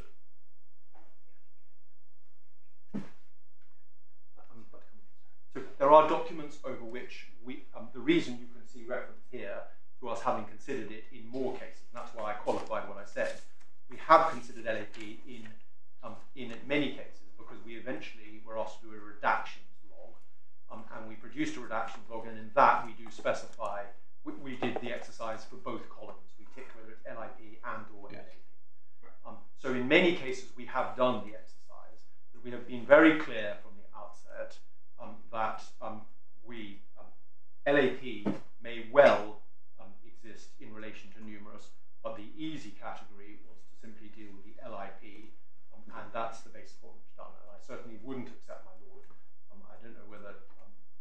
I certainly don't accept for a moment. I mean, what I was putting to you was, it may be argued that insofar as you haven't done the LAP exercise independently, there may be a question as to the appropriate remedy if we reach this point in all the forks in the road, as to whether you should be given a further opportunity, or whether actually you've had your opportunity to claim LAP. You know what I'll say to that, my lord, but I'm certain we'll be faced with the argument now that my lord's raised it. Given the communications that have taken place over time, and the point at this point has been squarely raised on a number of occasions, that is the position, and we would have to do a re-review for LAP. Yes. But actually, what I was going to suggest was, if it's a point on what the consequences of our judgment should be, maybe it's something you should be allowed to address on each side, as and when those consequences are apparent. I'm only speaking for myself. I raised it in a sense as a precursor to saying I wasn't necessarily suggesting you should spend time on it now, but I'm speaking only for myself. Well, no, I think you're speaking for me as well. I think let's see if we get to this situation at all, what is then the right way of handling the consequences of the decision in terms of what your remedy is, if their remedy is. I haven't quite finished on LAP, but can I say this? This is not one of those cases in our respectful submission, which once you've done a judgment, the consequential, as it were, the order that you make can, as it were, just be done probably in the usual way in the Court of Appeal, but by in writing. The way in which, for example, to craft any order, if you were against me on any of the points, will need to be the subject of real discussion. There are a number of permutations. Some of the drafting of the current proposed order is, we say, plainly inapposite, even if I lost on some of the points, and no alternative proposal has ever been put forward. So one would need to craft carefully if there are things where you say we need to do more, or indeed where we've got it wrong, what the consequences of that will be, and we would respectfully caution, as it were, against trying to fashion an order that comes as part of the judgment, as opposed to working out its ramifications. Well, I doubt if we would do that, but we will bear that in mind. The more likely situation is that, as it were, in the usual way, you will be asked to either agree an order, and it may well be that that's not likely to happen, and therefore we will have to decide between rival submissions and may even have to have a short further hearing. But let's see. We may not go there. My Lords, just finishing LAP, or moving towards that point. The second point made is that the judge placed too much weight on the engagement letters.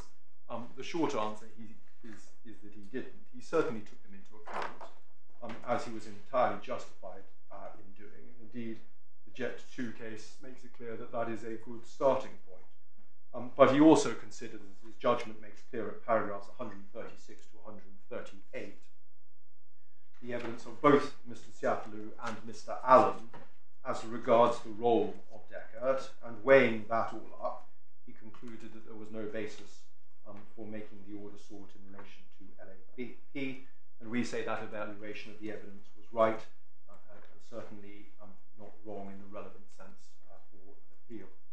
The final point which the appellant makes, which is not in the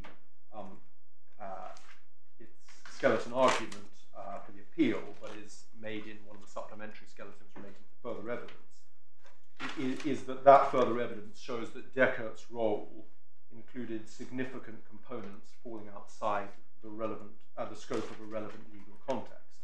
And reference is made to a political dispute, a concern about Dr. Massad's competing business interests, and a negative PR campaign by the ruler against Dr. Massad. And that was said orally yesterday, and it's also in their skeleton supplementary further evidence skeleton argument, paragraphs 12 to 13. We address this point in our supplementary further evidence skeleton at paragraph 7. We don't accept that the documents do show what they are said to show.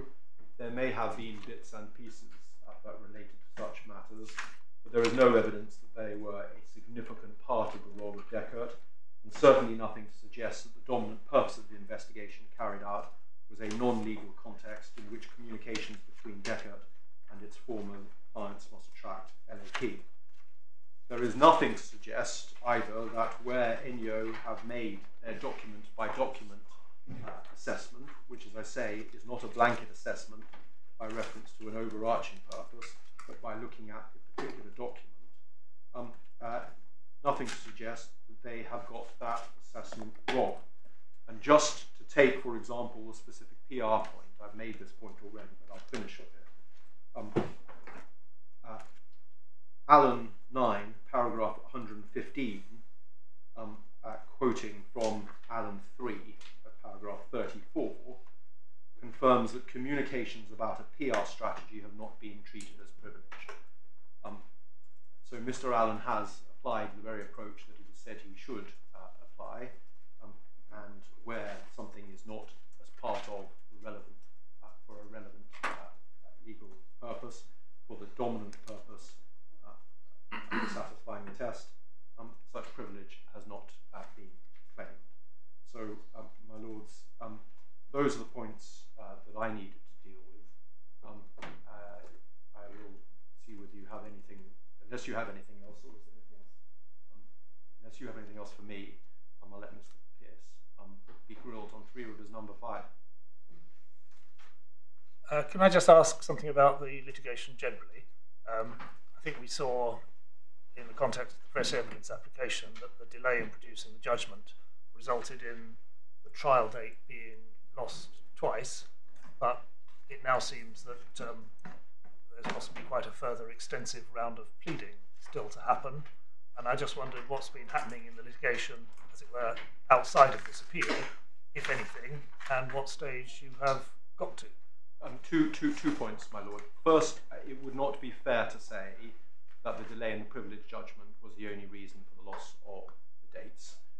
There were other reasons. It was a factor. I think that's a fair reflection of where it was. So it would be unfair to say that that was the cause. Second, it is fair to say that there has not been much progress. Since the April, I think, of this year, I'm now getting lost, but April of this year, trial dates came out of the diaries. Nobody has sought to refix the case or to have a further CMC to look at progress. The claimant has, as I've already said, indicated that it wishes to further amend its particulars. In particular, we don't know whether this is limited to, but in particular, as we understand it, in relation to the hacking evidence. And as my lord knows, that arrived in dribs and drafts, and so it has received some since it first put in the current version.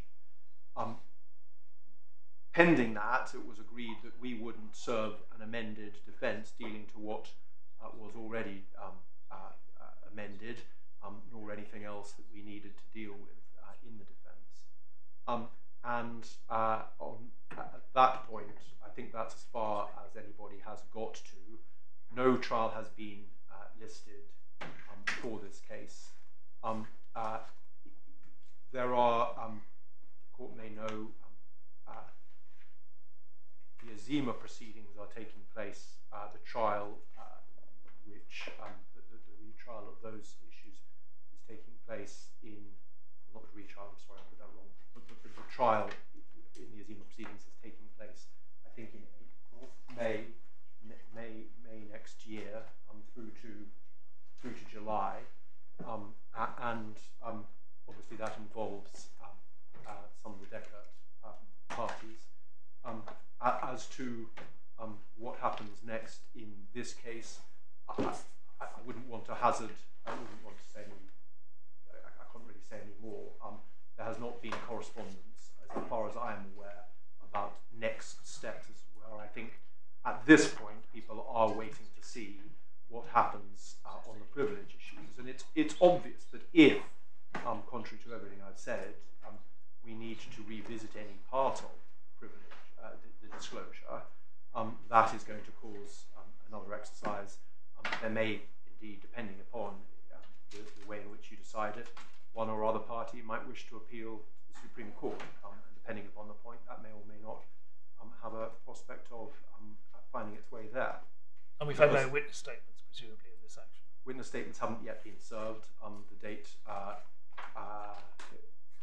So a trial now is quite a long way in the future. A trial now is with realistically a considerable way off. It was, I think, agreed. The latest estimate was 16 weeks, and that is not likely to happen anytime soon, even if one started the process right now. As I say, between now, any judgment that you produce, the possibility of an appeal to the Supreme Court, then if any further disclosure has to be given, we obviously say it won't be, and therefore that won't be an impediment. But if it did, then there would need to be that exercise. The witness statements would need to be re-looked at, and we're quite a long way. Yeah. Thank you very much. And is it a joint trial with the Kuzma proceedings, or is it's a joint trial with the Kuzma proceedings, and it's we haven't had these fights in the Kuzma proceedings. So that's another point: is that this is, as it were, a tester, potentially. I don't know what. Again, I won't say more about that. But there are also the related Stokoe proceedings. Stokoe have a claim are bringing a claim in their own name in relation to the post-commencement alleged interference with the conduct of these proceedings. And that claim too has been joined to Kuzma. Well, I think, especially, I think we've learnt as much as we know, as much as we need about the litigation context. Anything else? No, I think Mr. Pearce is spared. Well, no. My lords, I wasn't given the time. My learned friend needs time to reply. I wasn't proposing to say anything at all about the two issues that have been left to me, unless your lordships would like to hear from me about. Well, I understood that to be what was being proposed, and we agree. I'm great. But I'm sorry to deprive us of the pleasure of hearing you on the points.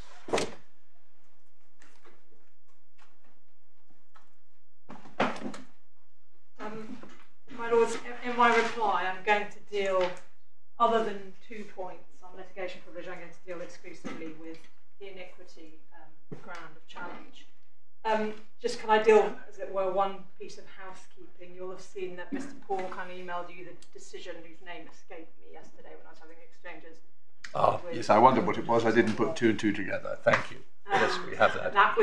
That was in the context of the discussion about whether a distinction should be made about the application of the iniquity exception in cases where the iniquity is concerned with the conduct of the litigation. And I think that decision was the one I had in mind, that actually there might be more difficult considerations. And I was also conscious that, in view of what your lordships have said about the guidance that you intend to be giving, that it would be unfortunate if you weren't aware of a really relatively recent Court of Appeal decision on the iniquity exception. Thank you. Obviously citing my Lord Justice Popplewell's judgment extensively in that. My Lords, can I address you on a sort of issue of background to the iniquity application, because I think it's important to understand, particularly in light of my learned friend's reliance on the fact that we've only focused on 3 elements of iniquity. I think you need to understand how this application arose. And I just, if I may, just walk you through the relevant passages of the witness statements. We first have Mr. Allen's 3rd witness statement, which was his witness statement that accompanied the defendant's disclosure in May 2021. And that witness statement is in your supplementary bundle 1 behind tab 4. And there are just 3 paragraphs there where Mr. Allen deals with iniquity. If you turn to 4 of the bundle.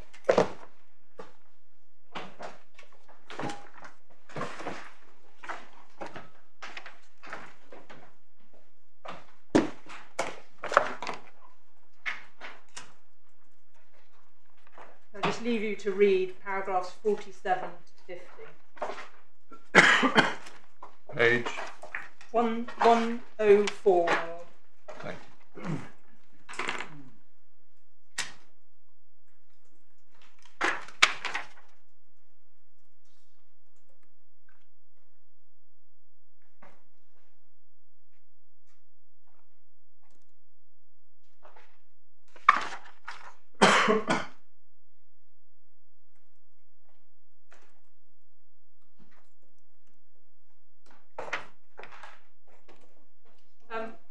We considered that information was unsatisfactory and they didn't give enough information. So we sought an order requiring them to provide more information. And that resulted in the service of Allen 4, an extract of which you find behind the next tab, beginning at 107. But the relevant paragraphs dealing with the iniquity exception, you'll see at 109 and 1010. Again, may I just leave you to glance at those?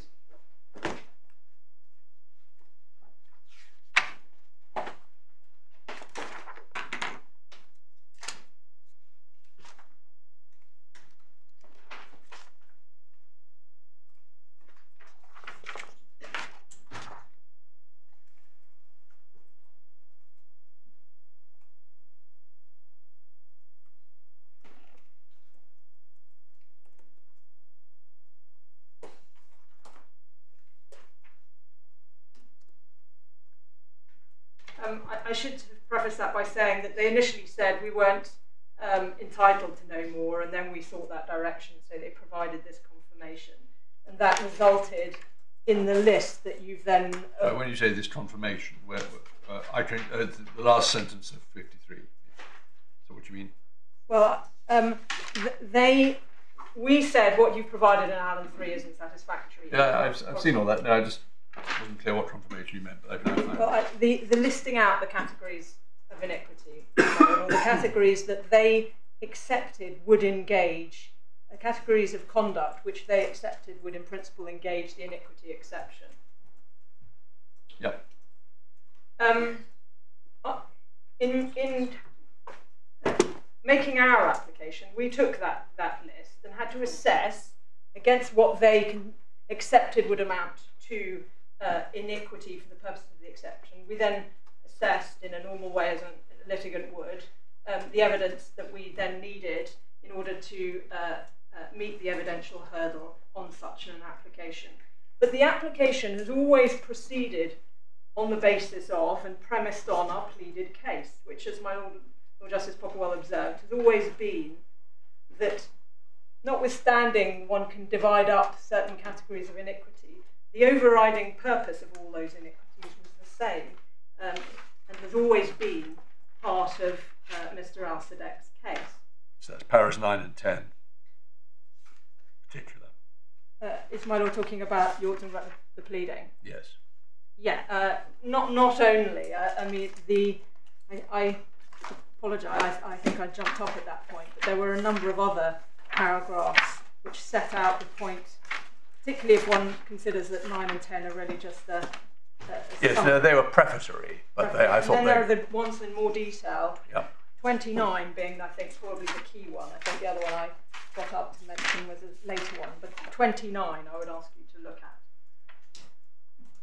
Now, can I then turn to this focus that my learned friend made about, well, it's the court has to bear in mind that there are only these 3 iniquities that the appellant has chosen to make reference to in his application.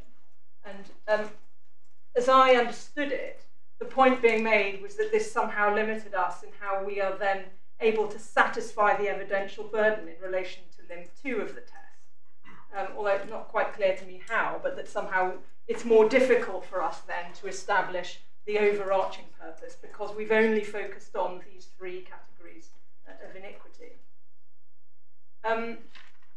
Now, can I, again, sorry for going into this in a bit of detail, but can I show you what Mr. Chatterloo says about the reason for focus on these particular categories of iniquity?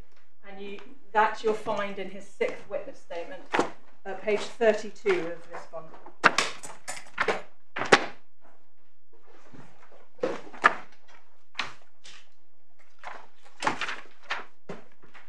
Yes.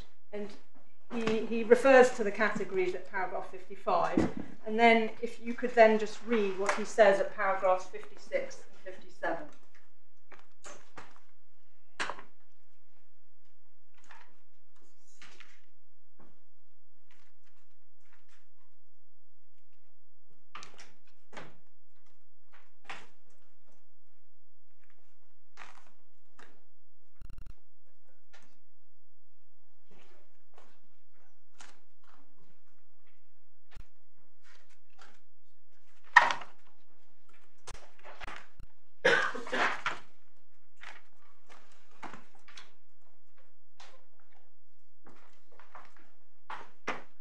Yes. Now, my lords, I would say there's nothing surprising about the fact, and indeed might be thought to be obvious, that Mr. Sadeq in his application has focused on areas where, in the light of the materials that Mr. Chatterloo refers to, the court should be able to have confidence that the relevant evidential burden has been discharged.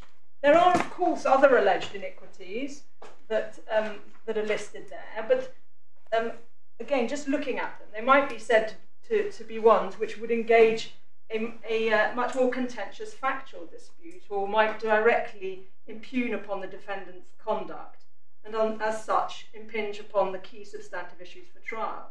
And in those cases, establishing the prima facie case or the strong prima facie case might be considered to be less straightforward. So in my submission, it's entirely reasonable and appropriate for Mr. Sadeq to have focused on certain categories of iniquity for the purpose of this interlocutory application, given the evidential requirements upon him. And as I said earlier, that shouldn't place him at some disadvantage evidentially in making good his case. And it was appropriate to approach the question of iniquity in this case by reference to the specific categories which the defendant said they had applied in conducting their disclosure review, and for Mr. Sadeq to consider, in the light of the disclosure that had been provided, where it appeared that the defendants had gone particularly or most obviously wrong in their assessment.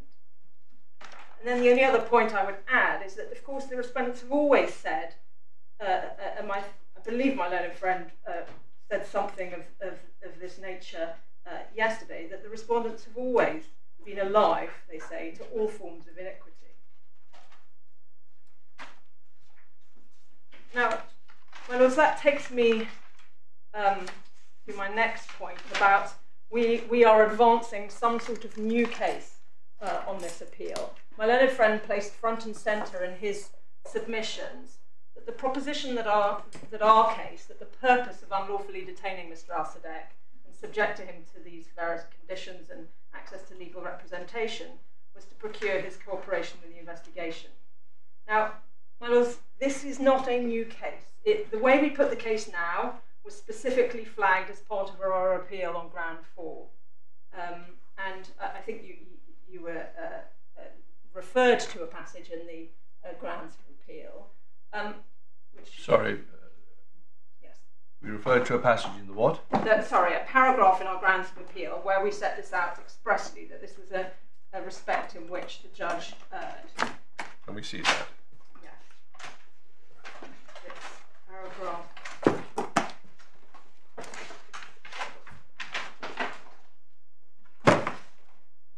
It's 1.7 on page 18.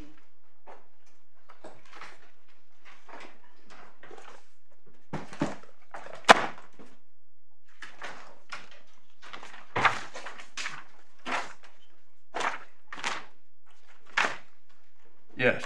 Can As I you say, also... we were taken to that. Yes, you were.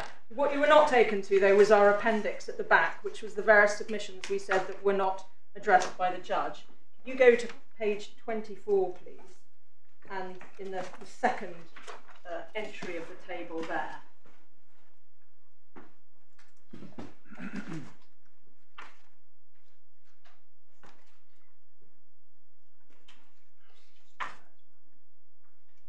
By way of further example, the appellant relied, is that it? Sorry, the judge did not address. The second box. Second box.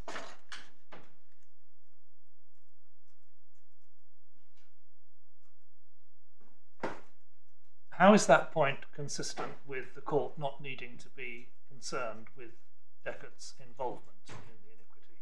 Can I come back to the I want to address you specifically on the involvement point. Can I come to that next? Okay.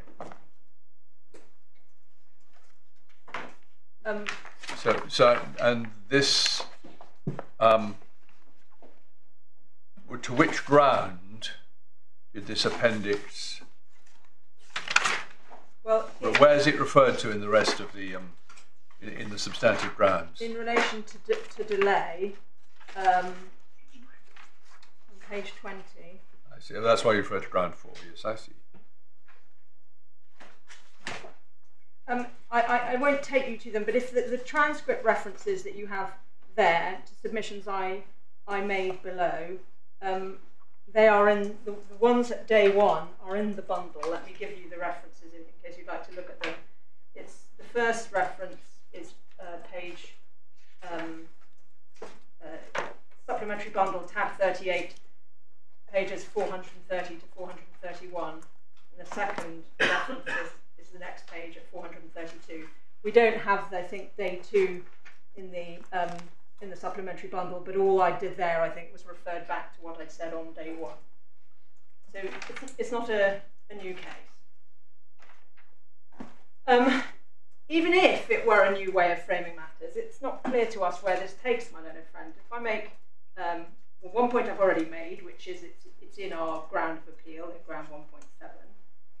Second point, it reflects Mr. Sadeq's pleaded case.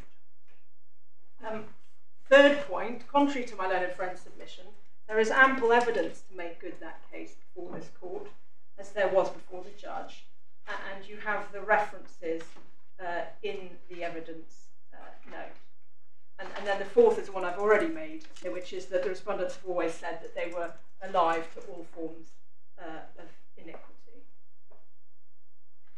We say, my lords, just to finish on the evidence and my evidence note, picking up a discussion earlier that you had with my learned friends, we say, on the basis of the evidence...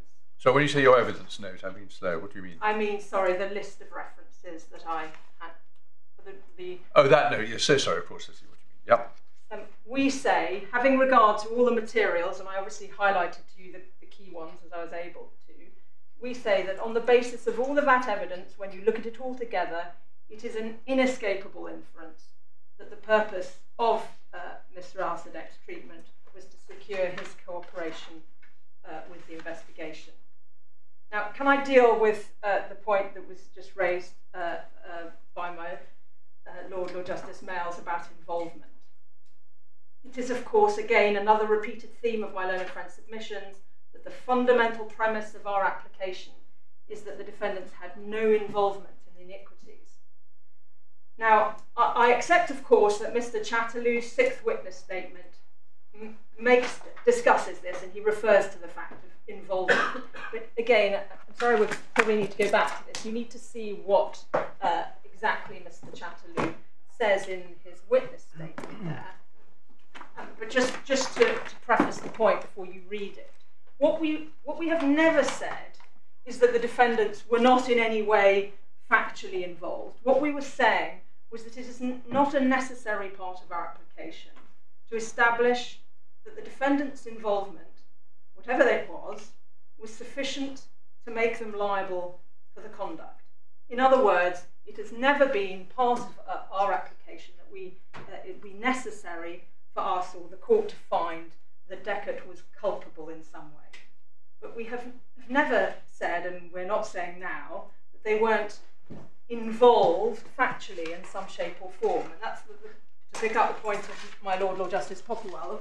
Obviously, in innocent solicitor cases, there's involvement by the solicitor, and that is always been the sense in which we use the term. Yes, but it rather relates to the point you were previously addressing, which is that you have focused on three iniquities on the part of the clients in which it isn't evident that they were involved in any sense. Rendition, conditions of detention, denial of legal representation. Well, I think again, sorry.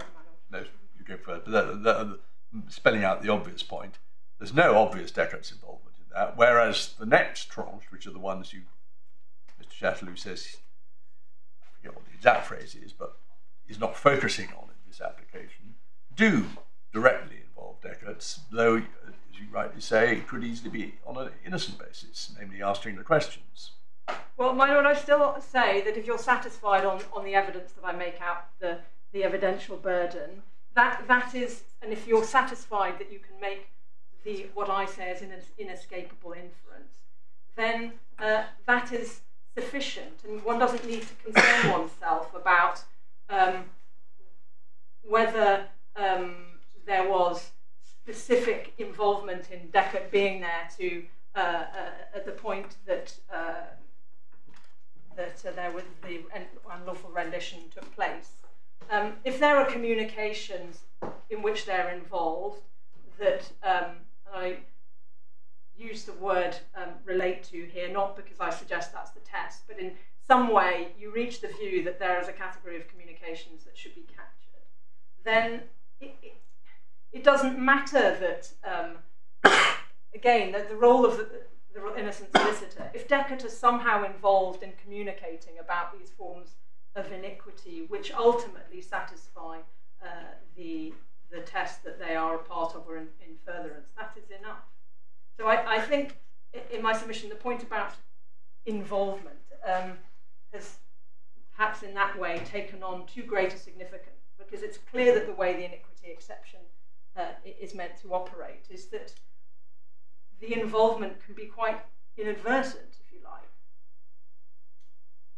I'm sorry, I am, because you were trailing the point before you took us to it. Yes, I'm sorry. You were going to take us to the passages of, let you read those, sorry, my Lord. Supplementary bundle, page 31. And could you read, the focus has always been on the words at the bottom of 52, where Mr. Chatterley uses the word involvement. But if you read 50, 51 and 52, then hopefully that makes good the point I've just been making.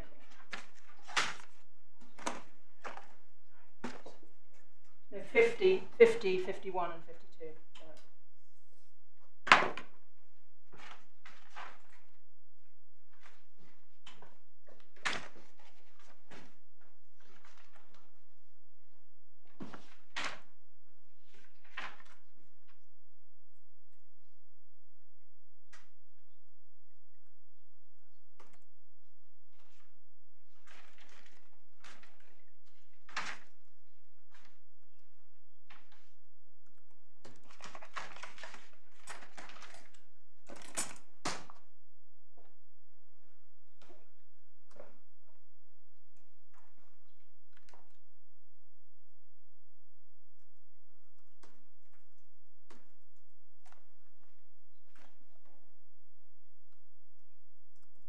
also have to see 56, don't you? Mr. Sadeq does not address each of these categories and reserves his position in relation to those which he does not address. And the ones he relies on are the first three, and the ones where he reserves his position are the remaining ones. So the application is plainly not founded on other than the first three, according to Mr. Sadeq. Well, in my submission, that needs to be read in light of what I've already outlined about making good the claim, making good the evidential burden. But if you're satisfied that the evidential burden is made out in respect of those three categories, then anything that is made, documents that fall within the overarching purpose on the basis of what we've established there, having regard to those categories of iniquity, then that should result in an order for disclosure. Now, I can see that there might be other categories, specifically, for example, in relation to hacking, which might themselves require, particularly in relation to the newer materials. I think we accept that if there's to be another set of disclosure coming out of that, then it's likely we're going to have to, subject to what will be provided, we need to make a new application. But in my submission, this doesn't, the fact that we've focused on these categories of iniquity for the reasons that I've explained doesn't then entitle my learned friend, at least, to take he invites you to take an approach where you just need to look very narrowly, was there involvement by Dechert in these specific categories of iniquity? And if there wasn't, that's the end of the story. You don't need to worry about overarching purpose, because we haven't properly made that out on the evidence. That, in my submission, is an extraordinarily narrow and inappropriate approach to take.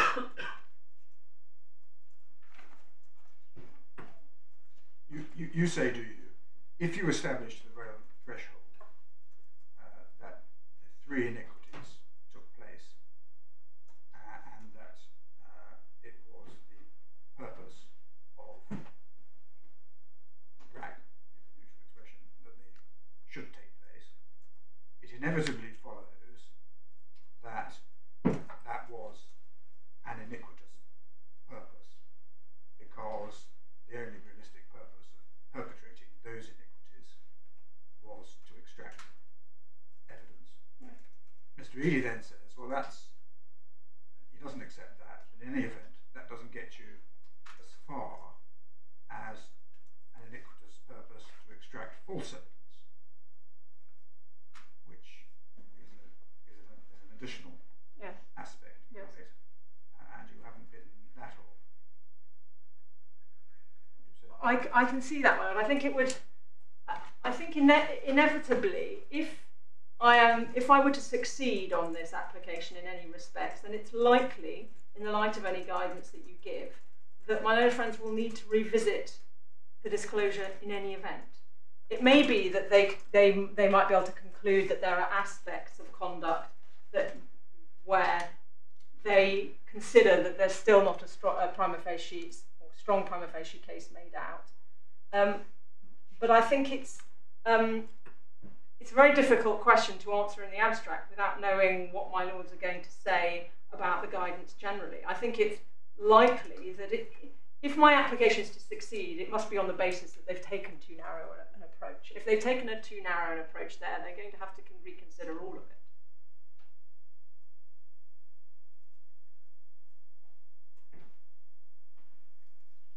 Well, can I make some submissions on the individual iniquities? Unlawful detention. Now, my learned friend made the point yesterday that the absence, and again today, the absence of a formal extradition request doesn't tell you anything, because it's possible that RAC and Dubai proceed on the basis of some more informal practice, despite what the law says. And that was yesterday, page 151, lines 8 to 10. he said the much more likely inference is that in practice by 2014, it is simply not the way in which the Emirates worked, as between them there was cooperation. This is a bad point for a number of reasons. First of all, it's come out of nowhere.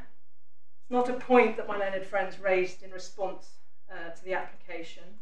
And if it's to be suggested that there's some practice in the UAE of informal extradition in the Emirates, then one would expect them to produce some evidence on this in response, but there isn't any such evidence.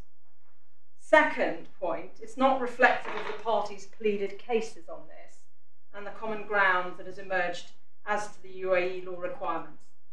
If I may, I'll just give you the pleading references for that. Mr. Al-Sadeq's particulars of claim, paragraph 40,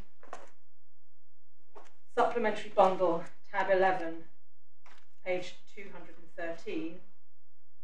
And just so you know, he says there that any constituent emirate wishing to question a person in relation to an offence who is not present in the emirate must make a request to the authorities in the emirate where the person is present for their arrest by the authorities in that emirate. And my learned friends admit that as the law of the UAE. That's paragraph 45 of the defence, page supplementary bundle, tab 12, page 252. Let's remember as well, my lords, that it's not just the absence of an extradition request that made Mr. Al-Sadeq's arrest, we say, unlawful. The requirements of a lawful extradition included that the arrest is carried out by the authorities in the emirate from which the extradition is sought, which obviously makes sense in circumstances which each emirate have their own police and security forces. Now, my learned friend took you to various passages in the pleadings where he said it wasn't common ground that Mr. Al-Sadeq was detained by Iraq authorities. And he took you, I think, to his defence as to the fact that it was their understanding that Mr. Al-Sadeq was apprehended by Dubai police prior to being detained. Again, for my lord's reference, that was paragraph 48 of their defence, supplementary bundle, tab 12, pages 252 to 253. Now, what Mr. Eady did not show you was we put an RFI in, and we asked for information as to the basis for that understanding, and they declined to answer it. The reference for that is supplementary bundle, tab 13, page 271. It's response 33, and they say the request is not confined to matters which are reasonably necessary and proportionate for the claimant to understand the case he has to meet. They just declined to give any reason for the basis of that understanding. So we say, whatever the position regarding the absence of an extradition request as a document, the fact that Mr. Al-Sadeq was detained, we say, by the Iraq authorities, and there's nothing really to suggest that that is not correct, that establishes a strong prima facie case that the detention was unlawful. My lords, I'd also ask you not to forget the evidence of Mr. Al-Haddad, Mr. Al-Sadeq's UAE lawyer, who was himself a police officer and public prosecutor in Dubai and would therefore know about such matters. He's given evidence in his third witness statement that Mr. Al-Sadeq was detained in Dubai by the Iraq State Security. That's paragraph 7 of his witness statement, supplementary bundle, tab 9, page 200. And the respondents served no evidence in response to dispute that contention. And my Lord Justice Popplewell asked, when was it that we served that witness statement? It was served on the 6th of December, and the hearing was on the 20th and the 21st of December. So my learned friends overlook the fact that the unlawfulness had several components, not simply the absence of the extradition request. And there's also the fact that Mr. Al-Sadeq was not presented to a public prosecutor within the 24-hour period prescribed by UAE law. That's paragraph 49 of our particulars of claim, supplementary bundle, tab 11, page 215. And the defendants do not admit that in paragraph 49 of their defence, supplementary bundle, tab 12, page 253. I'm just noticing. Sorry. The time. Well, no, don't be sorry. I'm just we're not going to sit beyond 4:30. I will be through. No, fine. I just didn't want you to. Thank you for the warning, my lord. And one final point on the unlawfulness of detention. Let's remember that the defendant's case is that litigation privilege. I'm now turning to the litigation privilege context because it's relevant for this ground of iniquity. They say, if you remember row 3 of Mr. Allen's table, that for the purposes of the criminal proceedings against Mr. Sadeq, that their case is that the litigation privilege anticipation of that runs from the date of the interview that Mr. Gerard undertook on the 9th of September. Now, my lords, in our submission, that would tend to confirm the unlawfulness of his initial detention, because it suggests that at the date he was detained, there was no reasonably contemplated criminal proceedings. My lords, I'm not going to say anything, I'm going to address one point on primary material, which is relevant on conditions.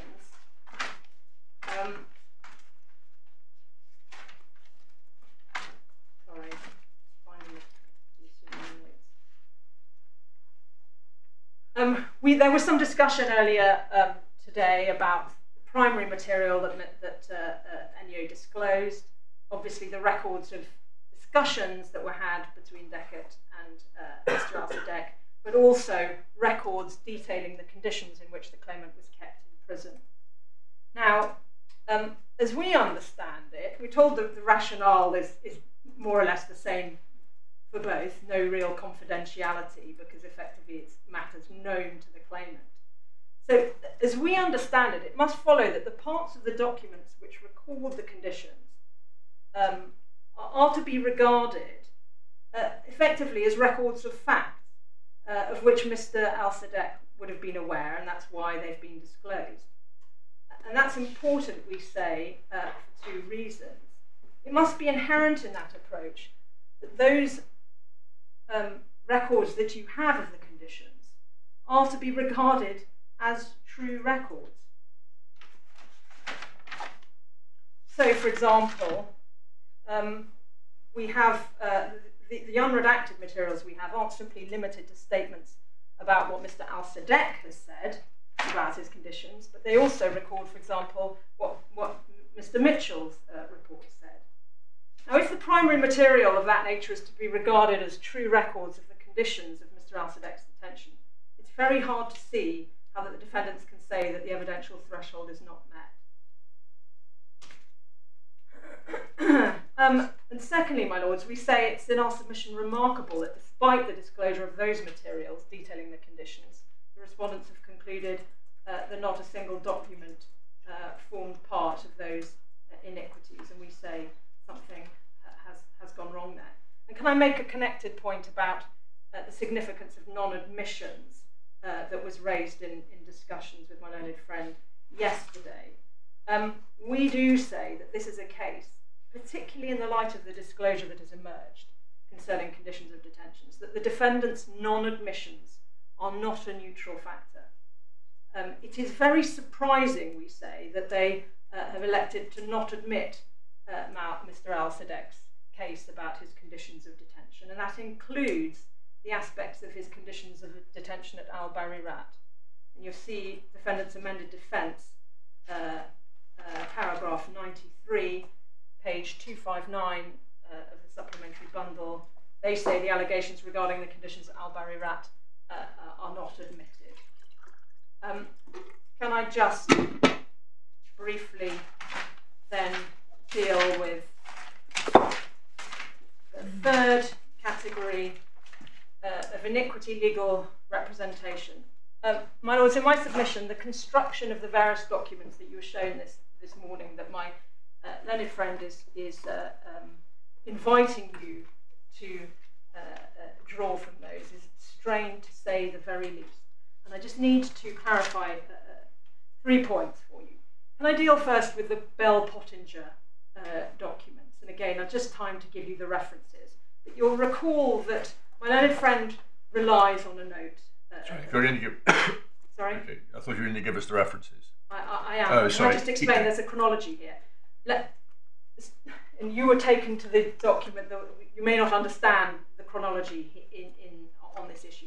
Bell Pottinger, who are giving PR advice, you will have seen the note that we refer to. We say it's very clear that he was being denied, where it says denied access. Can't remember the exact word.